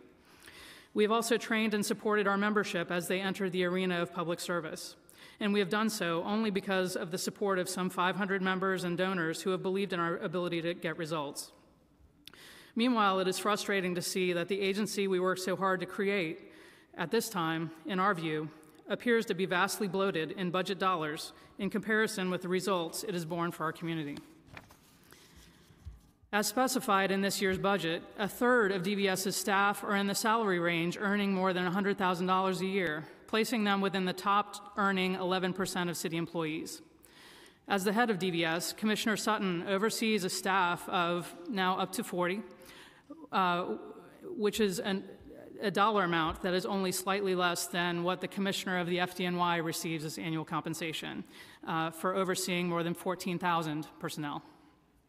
This simply isn't the budget or salary range of a startup, and it sets a very high bar for our community's expectations of high performance and solid, measurable results, showing how our city's approximately 210,000 veterans are being served appropriately. Below in our testimony, we list a few of the areas where we see DVS lagging to meet its responsibilities.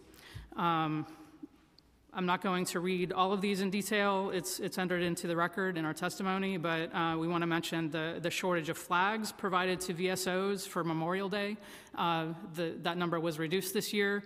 The number of interred veterans has not been reduced. DVS's Facebook page, for example, was down for at least 5 weeks between late May and early July of this year, which halted its digital outreach and is very disappointing for a fully funded agency with a budget of about $4 million. As of this morning, there are no minutes posted as mandated of VAB meetings since November 2016. The link to video recordings is a broken link, so the public cannot access that information. VAB members are either, there are 3 of them that have expired terms of service. There are 2 more whose term of service will expire within the next month. And there's nothing posted on the website letting the public or our community know what the status is of that.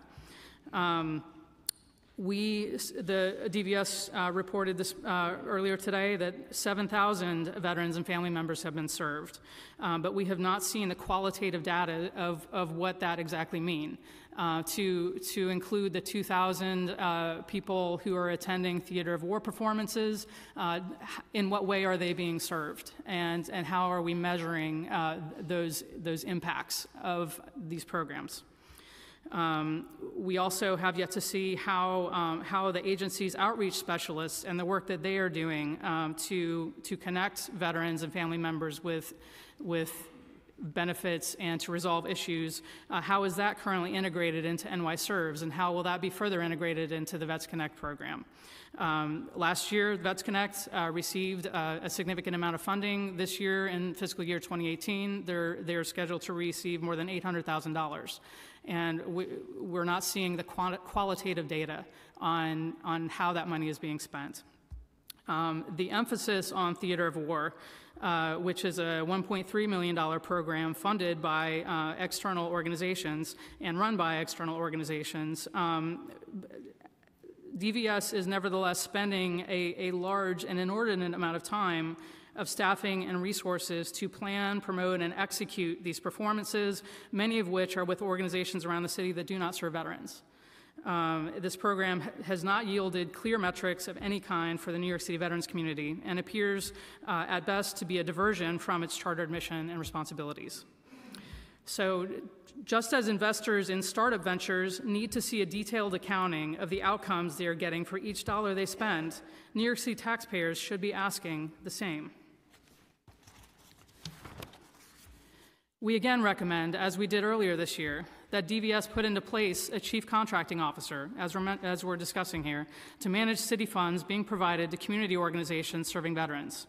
We further recommend that DVS appoint adequate personnel to manage the growth and function of a fully fledged city agency, to include experienced staffing to appropriately manage procurement and human resources, to ensure that the agency is fully capable in managing the business of a city agency. Furthermore, DVS must serve as a model for all other city agencies and offices in its employment practices and fostering career growth for veterans, including those with disabilities, and members of our National Guard and Reserve. The funding is there, and it has been there for DVS to focus on growth strategy, management, and producing quantifiable, lasting results for our community as a fully fledged city agency. We look forward to continued dialogue and partnership with the agency as it continues to grow and work toward this end. On behalf of the New York City Veterans Alliance, I thank you for the opportunity to testify today. Pending your questions, this concludes my testimony. Thank you, Kristen. Thank you very much. And to the members of the panel, thank you. I have just a few questions for the VAB, and then I'll address some of the other points that were raised. Mr. Haskins, or Chair Haskins, at some of these borough meetings that you're having, I know you're taking them around to the respective boroughs throughout the city. What are some of the experiences that people are sharing, if any, or interactions, stories about their interactions with DVS? What type of feedback are you getting regarding DVS from veterans in the respective boroughs, if you want to share, or you're inclined to?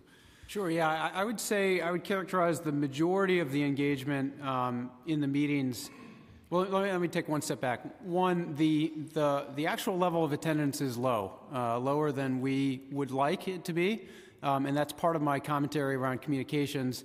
Obviously, we as the VAB as a body of people who are volunteers and don't have a staff, et cetera, we rely on DVS to get the word out about the meetings, and that's part of my observations on the communications are seen through that lens, because I think that's one area in terms of outreach to the community that where investment needs to be made, so that whatever, whether it's VAB meetings or other topics relevant to veterans, just be in better position to make sure that they know about it, because some meetings are quite heavily attended and some are not. I think the majority of the feedback for those where we do get feedback, the majority of the questions I think have been quite constructive, more so than in the earlier days when sometimes people got off on a tangent and would focus on very individual issues. People have gotten much better about focusing on questions that were of impact to the broader community. Generally, they're more education-oriented. What is the DVS doing? What programs have been established? Trying to understand the recent changes in legislation, et cetera. So I'd say it's much. The number of new inquiries that we get are relatively low in terms of new topics that are covered. It's much more about getting educated on what is DVS doing, what capabilities do they have, how can they help me and whatever group that I happen to have. And one of the nice things that has been there is the DVS has done a pretty good job of staffing each of the meetings, so that as people raise questions where as people raise questions, they can actually address the issues right there. We've also had members of the VA attend as well that can help try and connect people where it's relevant VA services right on site. Joe, did you want to add anything to that? I saw you made a gesture. I would say roughly about 2/3 of people who come to the VAB meetings want to talk about the VA. And because it's a national issue, we've actually brought in the VA to answer some of those questions. Some of the other, besides education, has been citywide, has been vendors, those things. Just to correct some of the record too, the VAB members' terms do not come up until April of this coming year, of 2018. So we are looking to have the speaker and the mayor, whoever the speaker may be, make appointments very quick to the board. I can guarantee it won't be either of us. Well, mine for obvious reasons, and maybe Paul Vallone's too. I don't know. And I will also note that the Alliance is well represented at our meetings. Yeah. They weren't at the last meeting in Queens, but they were at the last one in July. Neither was I, by the way. I was planning on making it. They did talk about the legislation that got passed, so we are mindful that they are there. Other than that, then we'd like to hear more from them. So that seems to be one of the issues as well. I think what might really help, as Councilmember Cabrera recommended to the Commissioner, was if the city found a small portion of their budget that they could pay directly to Facebook for advertising, where you can micro-target and actually select people by borough and by branch of service. I mean, they do allow for different queries, I guess, that you could search through, and then they would tell you exactly how many people. It's very inexpensive. It would probably be a couple of $100 at the most, maybe, and then promote some of the VAB meetings that way. The other thing, which is a lot more expensive, but maybe far be it from me to give the mayor any recommendation these days, but they should do a teletown hall. I did them several times in the past. They were very popular, but they are very, very expensive. I think it cost me one time $4,000 or somewhere in that range just to do a 1-hour teletown hall. It's almost like a radio show where you dial out, but people can also dial in, and then you have people can ask questions and you can mute them and get to more points. But considering how many homebound veterans that we have that aren't able to make it to events but may have legitimate concerns or issues, it might be something that they want to do in the future. But the teletown halls are very popular, and sometimes they're a lot of fun, and you can screen some of the people so that you're actually getting to more people and you're not getting stuck on a person with a very particular issue. But and I hear a constant theme here, and I think the administration hears a theme here today about communication, and they know they need to improve on communication. There are ways that they can improve communication, and I'm pretty confident that they will, because it's a very constructive recommendation. Yeah, Joe. Yeah, just the last thing I want to say is I cannot tell you what DVS does when they get the minutes or what they do with the video. On that part, I agree with Kristen, but as a secretary, I can assure you I have submitted all the minutes. I work with Todd on the annual report. our administrative-wise, the VAB is good. I have a feeling the minutes will be up by tomorrow. I don't know, but I have a feeling that all the minutes that you've submitted will be.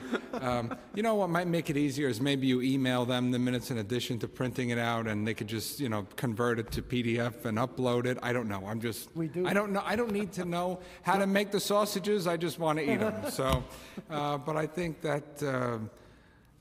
Again, just put everything into perspective. 4 years ago, 5 of us were sitting in a room.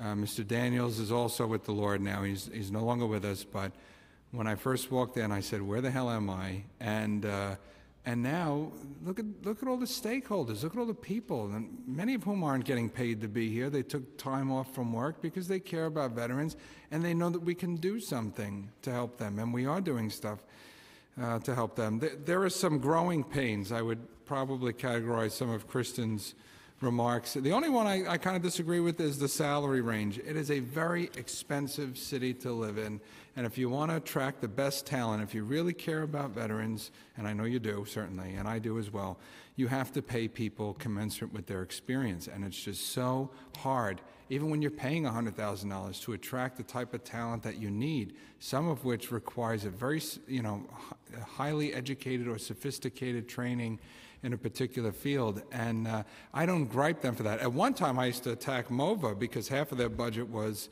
the commissioner's salary, and I said, there's something wrong with that, right? I mean, that was an issue.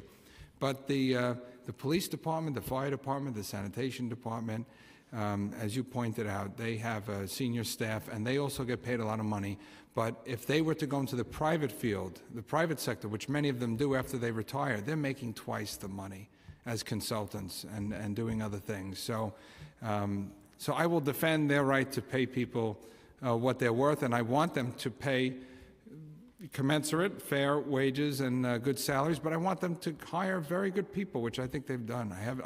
In every single instance that my office or myself, that we've interacted with someone at DVS, and most of the time it's not the commissioner, it's one of the people that she's hired, they have been responsive, they've been helpful, they've been respectful, polite, even with some of the people that are just very difficult to deal with, they have just handled themselves with remarkable composure, and I just, they've got a tough job, but I think they're doing a good job by and large. So, if I might follow up on that, but also it's just to clarify, Councilman, that it's not that we don't want people duly compensated for their good work and their great experience, and it is that with high salaries come high expectations for results, and to be in sort of the second year of hearing a lot of comments on, well, we're getting to it. Well, this is 6 months later. For example, the Vets Connect issue, I intentionally didn't bring it up. I know it was mentioned. We're going to bring that up at the budget hearing because it was included in the budget last year, well, this fiscal year, 2017. Sorry. And that will be a hot topic at the preliminary budget hearing in the spring because we're going to be expecting to see, where they are in the contracting. Hopefully, at that point, they're fully contracted and it will be rolled out in phases. I mean, we're very eager to see how that works because I don't think any other city has ever tried this before. A city as large as New York. I think it'll be the first. I expect there to be some growing pains there too. But or even just the basic communications of having the correct information on the website. I appreciate hearing what the VAB is actually doing, but what is on the website is and I understand it's not under the VAB's control. It is not correct. Yeah, and so I'm glad that we have a hearing like this to update the actual information. You are correct, and like I said, I'm sure some of that information will be up. Probably, knowing Dr. Sutton, it'll probably be up later today or tomorrow at the latest. But in terms of the minutes and things and contact information, that's very important. But getting back to the overarching theme, the only criticism that I really hear today is regarding communication, and I have to say. It works both ways. The good work that they do, they should be putting out press releases and letting people know some of the good things that they do and getting the word out there so people know that the department exists. So it's not just the, communication in a negative way. It's also in a positive way. We have to sort of reinforce in the public's mind the good work that the agency is doing. And, their press shop, needs to send that to the local papers and to the dailies and part of the problem is, Kristen, as you know, in this city, The press has an appetite for veterans issues twice a year, Veterans Day and Memorial Day. And for us, it's a concern all year round. And, you know, we send press releases and they don't make the papers, and it's not always our fault, but we still have to send them and communicate better. And also for the record, if DVS wanted to work with community partners such as the New York City Veterans Alliance on potentially joint releases, partnerships, I mean, this is another way to get in the media. My organization was just mentioned on CNN. I mean, it's not like the work is, the appetite is out there for the right angle of the stories, and that's something that, we could work together on. The Alliance we have worked, on a very limited budget to create a large media outreach.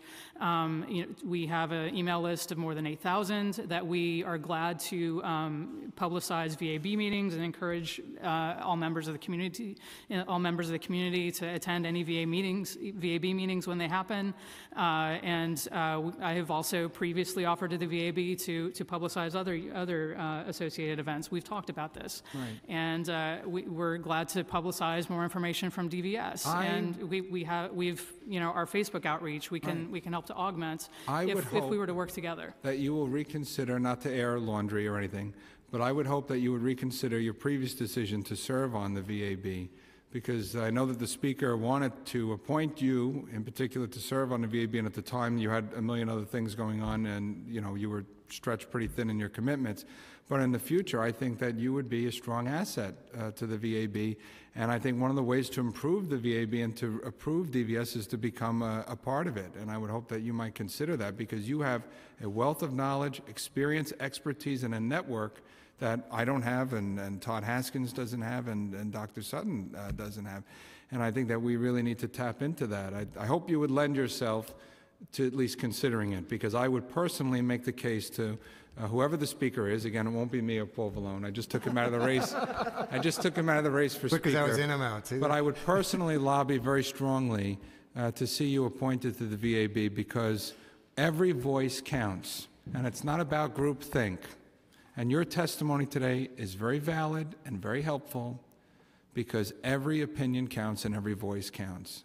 And you even having the courage to come here every month and testify, and sometimes it's in favor of what we're doing and sometimes it's not. I commend you and I thank you because you, I believe, are a very courageous person, and I respect and admire you personally, and I want you to help me make these things better. So that's my I join in that, Chair. Thank you to you and the advocates. And as we may not be Speaker, we certainly chose to be on veterans. This is where our heart is. That's why we're always here. So. And I may not be chair, don't forget. So there's new Lots chairs of things and change. everything else. So sometimes the devil they say. Anyway. All right, why don't we get to the next panel? Thank you. Thank you so much. And Lisa, thank you as well. Thank you. All right, the last panel we'll hear from is Mr. Anthony Pike, representing IAVA, Iraq and Afghanistan Veterans of America, and also Mr. Tawaki Korematsu, representing himself. Mr. Pike and Mr. Korematsu. Thank you, Commissioner. Thank you. Thank you. Thank you. Yes, thank you. Okay, I know there are some other folks that are going to stay from DVS, right, for the last panel? Oh, great. All right. I have a feeling some of these, yeah, all right. Issues might come up that you could help address. Okay. Okay.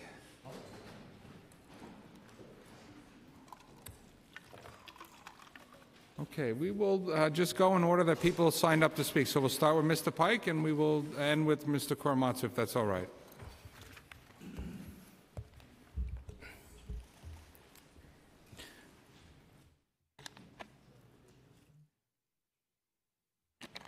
Thank you, Mr. Chairman. Microphone is working? Perfect. Thank you, Chairman Ulrich and distinguished members of the committee. On behalf of Iraq and Afghanistan Veterans of America and our more than 400,000 members, I would like to thank you for the opportunity to testify here today on the oversight of the new New York City Department of Veterans Services. My name is Anthony Pike, and I am the Deputy National Field Director at Iraq and Afghanistan Veterans of America. I am also a Marine Corps veteran who has served 2 tours in Iraq. After 13 years, IAVA has become the preferred empowerment organization for post-9/11 veterans. While our members are spread throughout the nation, we are proud to say that our national headquarters is located right here in the great city of New York. Since its beginning, IAVA has fought for and has been successful in advocating for policies that are able to meet the needs of our newest generation of veterans, which includes our advocacy towards the creation of the DVS. A great deal of IAVA's advocacy pertains to fighting to empower veterans in Washington, D.C. However, it is also our view that helping veterans return home is a responsibility of all Americans, which includes state and local governments. That is why DVS is so important. For veterans who live in New York City, DVS has enormous potential to assist them in attaining housing and employment, expanding their educational opportunities, and promoting their transition from military to civilian life, among other matters. Our primary concerns regarding DVS in this particular oversight hearing are that while DVS is well manned and funded, DVS has not had the overall positive impact that New York City veterans and taxpayers expect them to. This is unacceptable, and it is exactly why vigorous oversight by this committee is needed.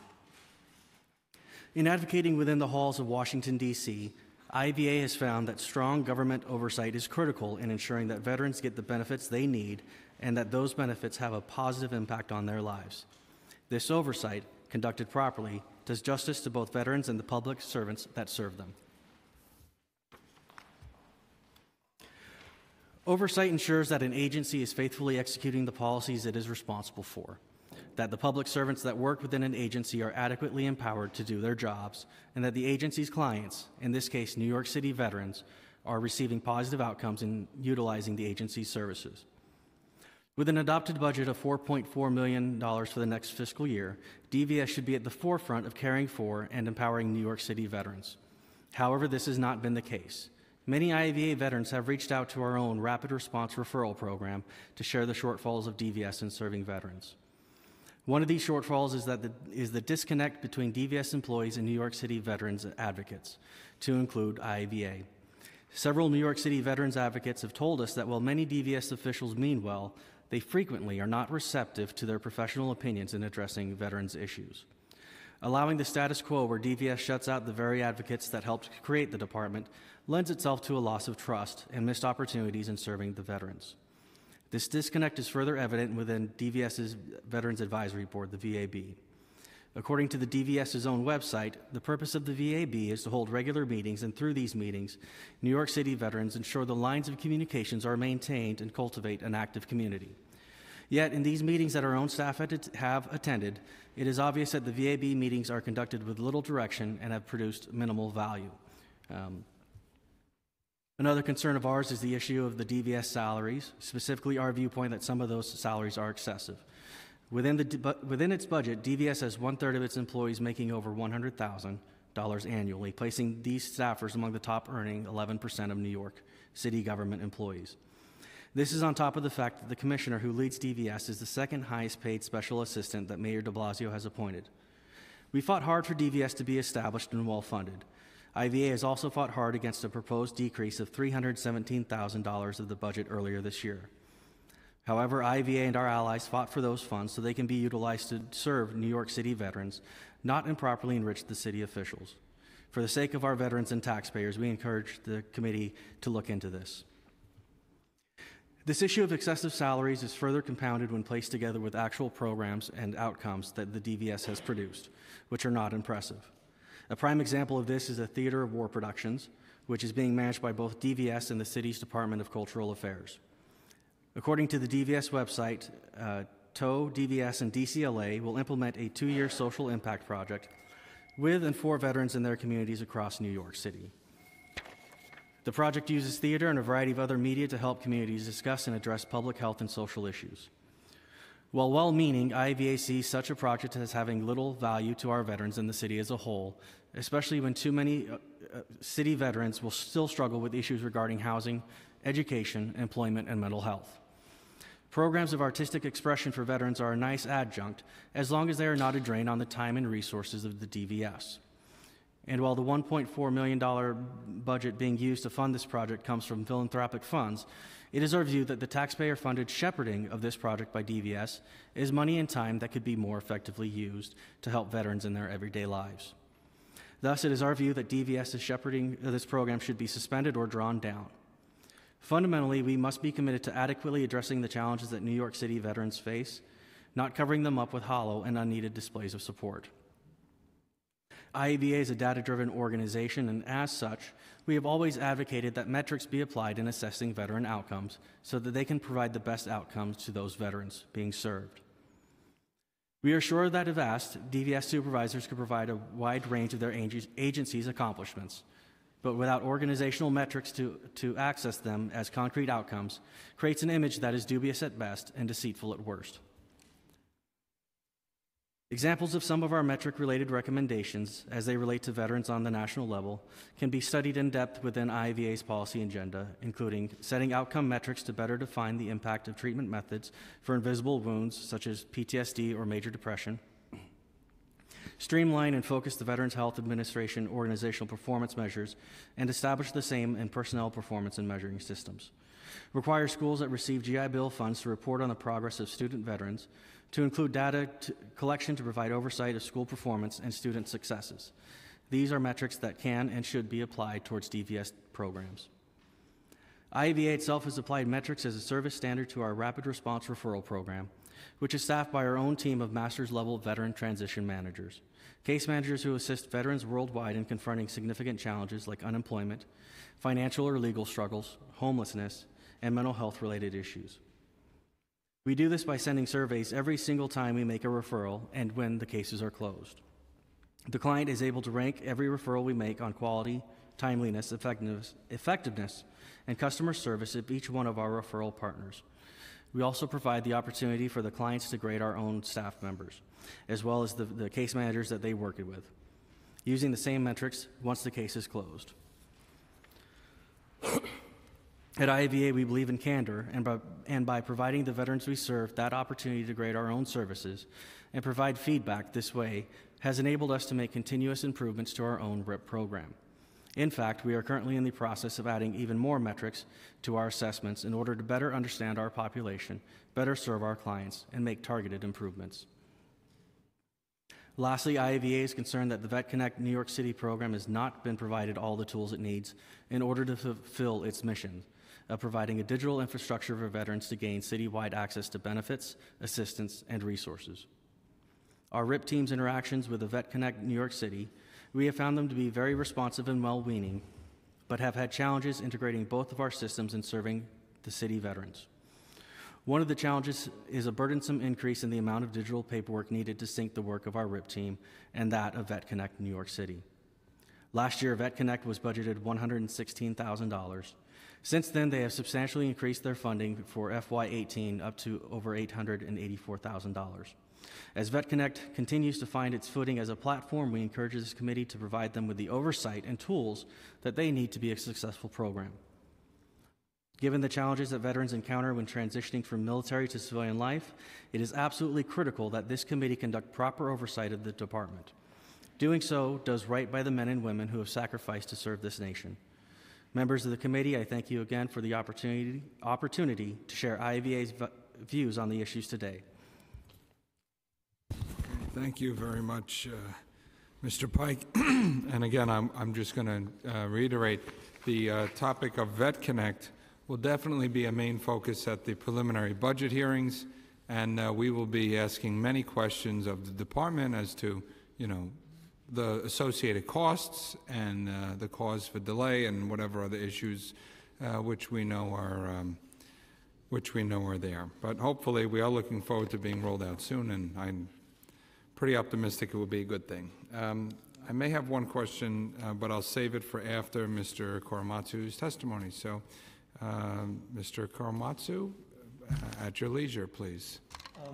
Hi, we met. Push the button if you can. There's a button there. Hi, we met previously. I'm a U.S. Navy veteran, and it's going to be hard to follow what he just stated. In fact, he could be my spokesperson for all intents and purposes. It kind of leads me to be curious as to whether DVS shares some of the same personnel as HRA that you and I have previously discussed for a variety of reasons. I gave you some documents to look over when you have time. Today there's been some discussion about how well veterans have been served in terms of the homelessness issue. There's been some testimony I'm bad with names, but let me cut to the chase. I've applied more than 20 times with city agencies for jobs. The mayor made statements on Veterans Day last year in which he fraudulently claimed to have the backs of veterans. The reason why I say he fraudulently made that claim is because after making those 20 applications to city agencies for which he has control over, not once was I granted an interview, and I'm fully qualified for each and every one of those 20 applications. So how do you reconcile the applications 20 times with jobs I'm fully qualified for and never once got an interview? The first remark he made on that date, or the first pertinent remark, was anyone who has a job that they're looking to fill it with a veteran. Do something for your country. Second remark, when you hire a veteran, I guarantee you, you will not only be doing the right thing, you will be doing yourself a favor because they're that good. With regards to this point, there was actually a meeting, I believe, back in July, where the controller and public advocate maintained their offices. There were a group of veterans sitting in a room talking about how hard it is to find jobs with the city, despite the fact that we're supposed to be granted a preference for civil service jobs. So if it is the case that we're supposed to be granted a preference, then why is it that we're not being granted interviews? And in fact, if there are positions that we've held in the private sector previously, and we then try to find employment with those same types of positions in the public sector, why can't we be granted an interview and have a decision made on the merits as to whether to hire us for that position? Earlier today, there was also a meeting in front of City Hall with the public advocate about trying to have firms that do business with the city not subject workers to forced arbitration. I brought it to the attention of the Commissioner of HRA that unfortunately I'm still a victim of wage theft that dates back 5 years. One of their vendors is the same company that retaliated against me 5 years ago when I blew the whistle about the fact that they were illegally withholding overtime payment from me. So I submitted a FOIL request to HRA that uncovered the fact that the same, could I curse, a-hole who had me fired 5 years ago signed that same business letter with HRA. So the question becomes, should taxpayers really be footing the bill to support a company that stole my pay 5 years ago, for which there have been severe repercussions, and that still persists? The mayor has also been having public town hall meetings that are subject to New York State's open meetings law. In spite of the fact that the New York State's open meetings law exists, there's a Supreme Court decision pertaining to viewpoint discrimination, meaning if you are the mayor and I'm a protester, if I disagree with your positions and I want to call you out about the fact that you made frivolous claims, if I'm not being allowed into those public meetings that are financed by taxpayers, then who in this room can have my back in support of the same oath we all took when we joined the military to protect and defend the Constitution from all enemies, both foreign and domestic? So, meaning, if the mayor previously said on March 15th at a town hall in Chelsea that he's interested in learning about waste, fraud, and corruption, if I'm a whistleblower and I can blow the whistle, if I can substantiate those claims, and despite that, I can't walk into the same room as other members of the public to save their cash, isn't there something seriously wrong about that? And with regards to the documents I gave you, I had a job interview scheduled on August 18th of last year. The only reason I didn't perform well is that I took 15 punches to my left temple on July 2nd of last year, was diagnosed with a concussion on July 30th of last year. HRA was put on notice on March 16th of last year that their business partner, Urban Pathways, committed a bait and switch fraud upon me and other tenants in the same housing for military veterans in the Bronx, meaning on one date we signed one lease agreement. After we signed that lease agreement that is fully enforceable, Urban Pathways took it upon themselves to materially change the terms of that lease agreement such that I had a mentally unstable roommate thrust upon my hands who tried assaulting me on May 12th and was physically restrained on that date from being able to do so. However, when there wasn't a security worker in the apartment, he was able to take his fist and pummel my left temple more than 15 times. So if anyone else were in that predicament, being diagnosed with a concussion, having it severely impact your cognitive skills, 3 weeks before you walk into the room with BNP Paribas, where you could receive a daily pay of $450 per day, yeah, that is a major problem. And the thing is, Since then, HRA has been consistently sending me notices in the mail asking me if I'm interested in earning $12.14 per hour. So how do you compare earning $12.14 per hour for a clerical position to having the opportunity to be compensated in accordance with what you've earned previously at the tune of $450 per day? So when we talk about this issue of excessive compensation with people who work for city government agencies, I think that's pretty pertinent, isn't it? And I guess the last question I really have for you, well, let me just take a look at my notes here. Oh yeah, so there was a time in July of this year in Kew Gardens when I had the opportunity to meet with DVS representatives. Mr. de Blasio was there, I met with him. Mr. Banks was standing to his side. I specifically confronted him about the fact that I applied, like I said, more than 20 times for jobs with the city. His answer to me was that it's a process to be granted an interview, a process. So again, if I'm supposed to be granted preferential consideration for civil service jobs, and instead of granting me an interview for jobs that would be commensurate with my experience and compensation history, I'm instead being sent notices by HRA to earn only $12.14 an hour. How seriously messed up is that? And can you guys do something to intercede on my behalf, I guess? Okay. I'm not going to address every single item that you raised today, but I will say this. The veterans' points that you receive on a civil service exam apply to the test, the civil service exam, as you know and mentioned. It is not a guarantee of a job offer, but simply additional points that would give you sort of an advantage over someone like me who's not a veteran, for instance. Okay.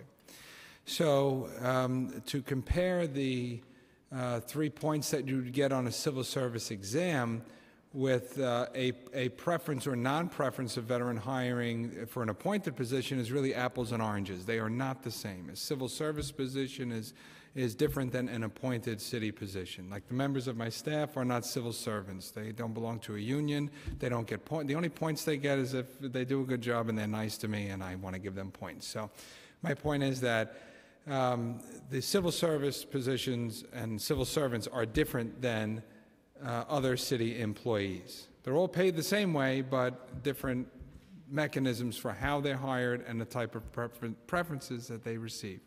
I don't know the 20 jobs that you applied for, to be fair. I'm sure, I know you have them, I know. I'm saying, but off the top of my head, I don't know what they are exactly. I would argue, though, that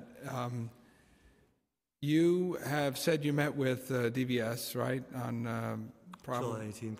Okay, and most recently over the summer, that they probably put you in touch with somebody at SBS, right? Is that, you did? Okay, well, they might have referred your information to SBS, and that's probably why you got that letter or that offer in the mail for $12.14 an hour. Is that a correct chronology of the events here? I mean, that's... I was receiving those notices before meeting with them. Okay, so you received these notices. For the 20 jobs that you applied for, I mean, you have the folder, you have the file? It's across the street, okay. I don't know what those positions are, but because I fund city agencies and I have oversight over city agencies, it would be a conflict of interest for me to call a commissioner and say, hey, hire this guy.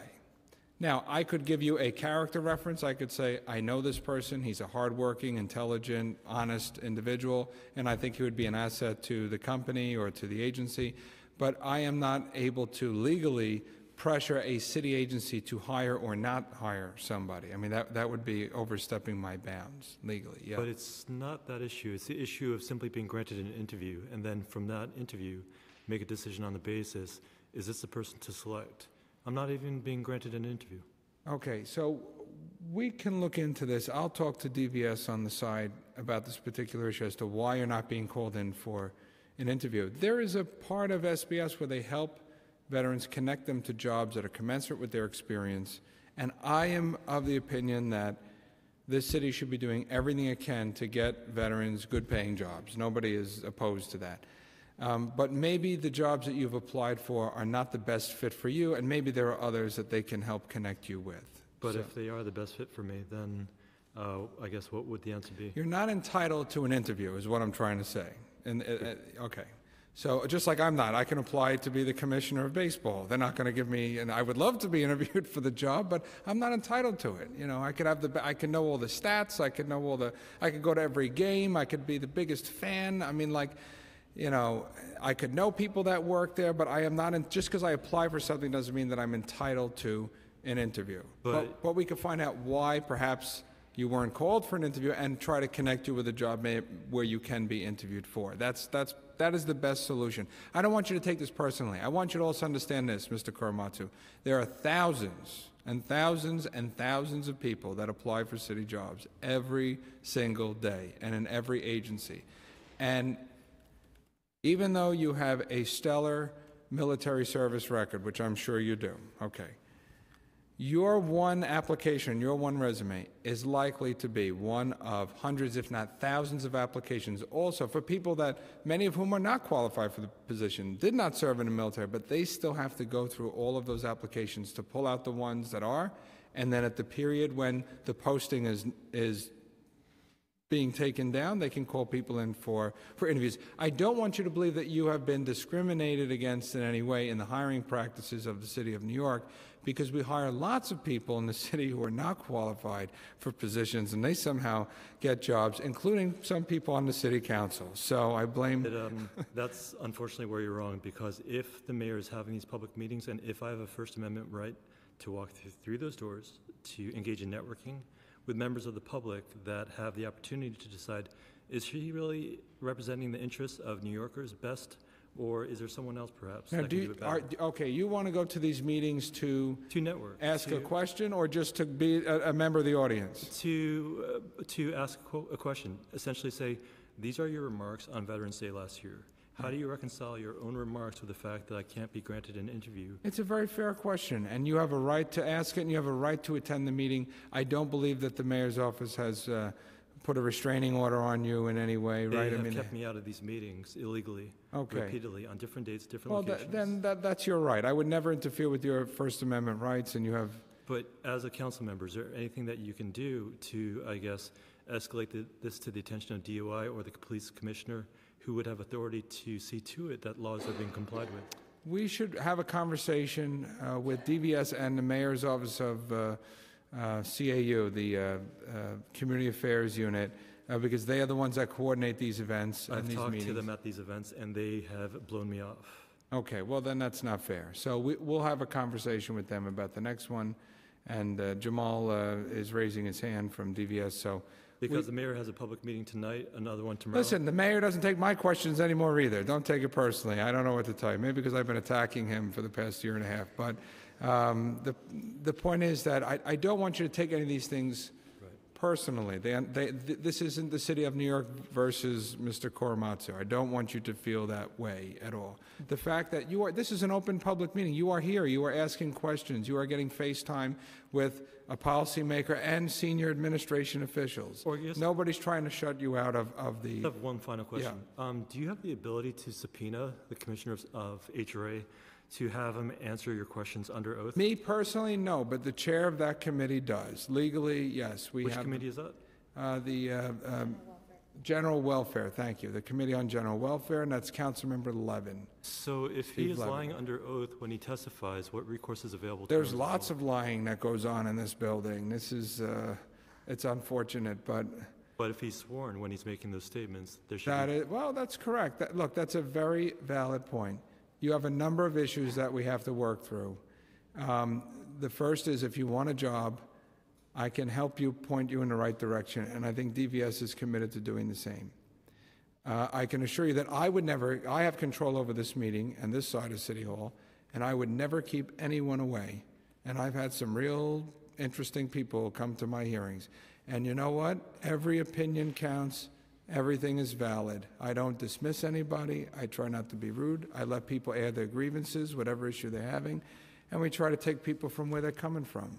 And So I want you to know that in this room and in this place, you are being heard right now. And just one final question, I'll keep it at that. Of course, that's fine. I'm not. Is there any pressure that you can put on city agencies to cancel their contracts with the same company that stole my pay? So I think the pressure that can be brought to bear is during the oversight hearings, particularly during budget time, when we can ask very specific questions about programs, initiatives, and how agencies are spending money.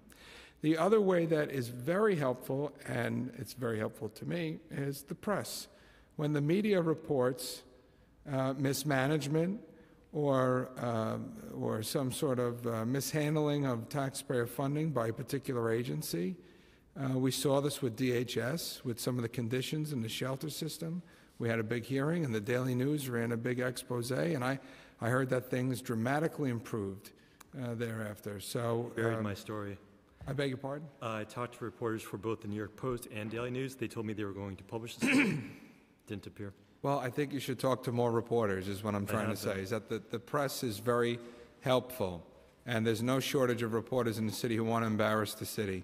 So I would encourage you to continue that in the pursuit of justice that you have. I've also encouraged you in the past, and I will again, to try to get some type of legal representation. They refuse. NYLAG refused. Legal Services, NYC, they were not helpful. Okay, so we'll have another conversation with... I mean, I appreciate your assistance. I want you to know that me and my staff and the people that work for the City Council, you're a veteran, and you matter, and your opinion counts for something, and whatever I could do to help, I will do to help. I will never slam the door in your face. I don't ever want you to feel like you're wasting your time. Come with me to the public town hall meeting tomorrow night and see if I'm able to walk through the front doors.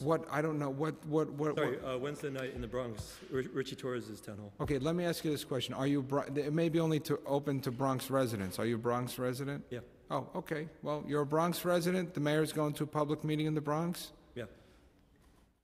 Are you going to blow the place up or do anything crazy? No? Okay, God willing, so... No, but his head of security, who's a defendant in a civil rights lawsuit, is among the people that won't let me into the building. Okay, so if you're not threatening to be disruptive in any way, you're not going to be... But the people were just kicked out of a town hall meeting last Friday. It made the New York Post in Harlem. Okay. So if he's treating other people to... Well, I think maybe that you want to bring a reporter with you, and if they don't allow you access, that's when the story goes in the paper the next day. The Post would love a story like that.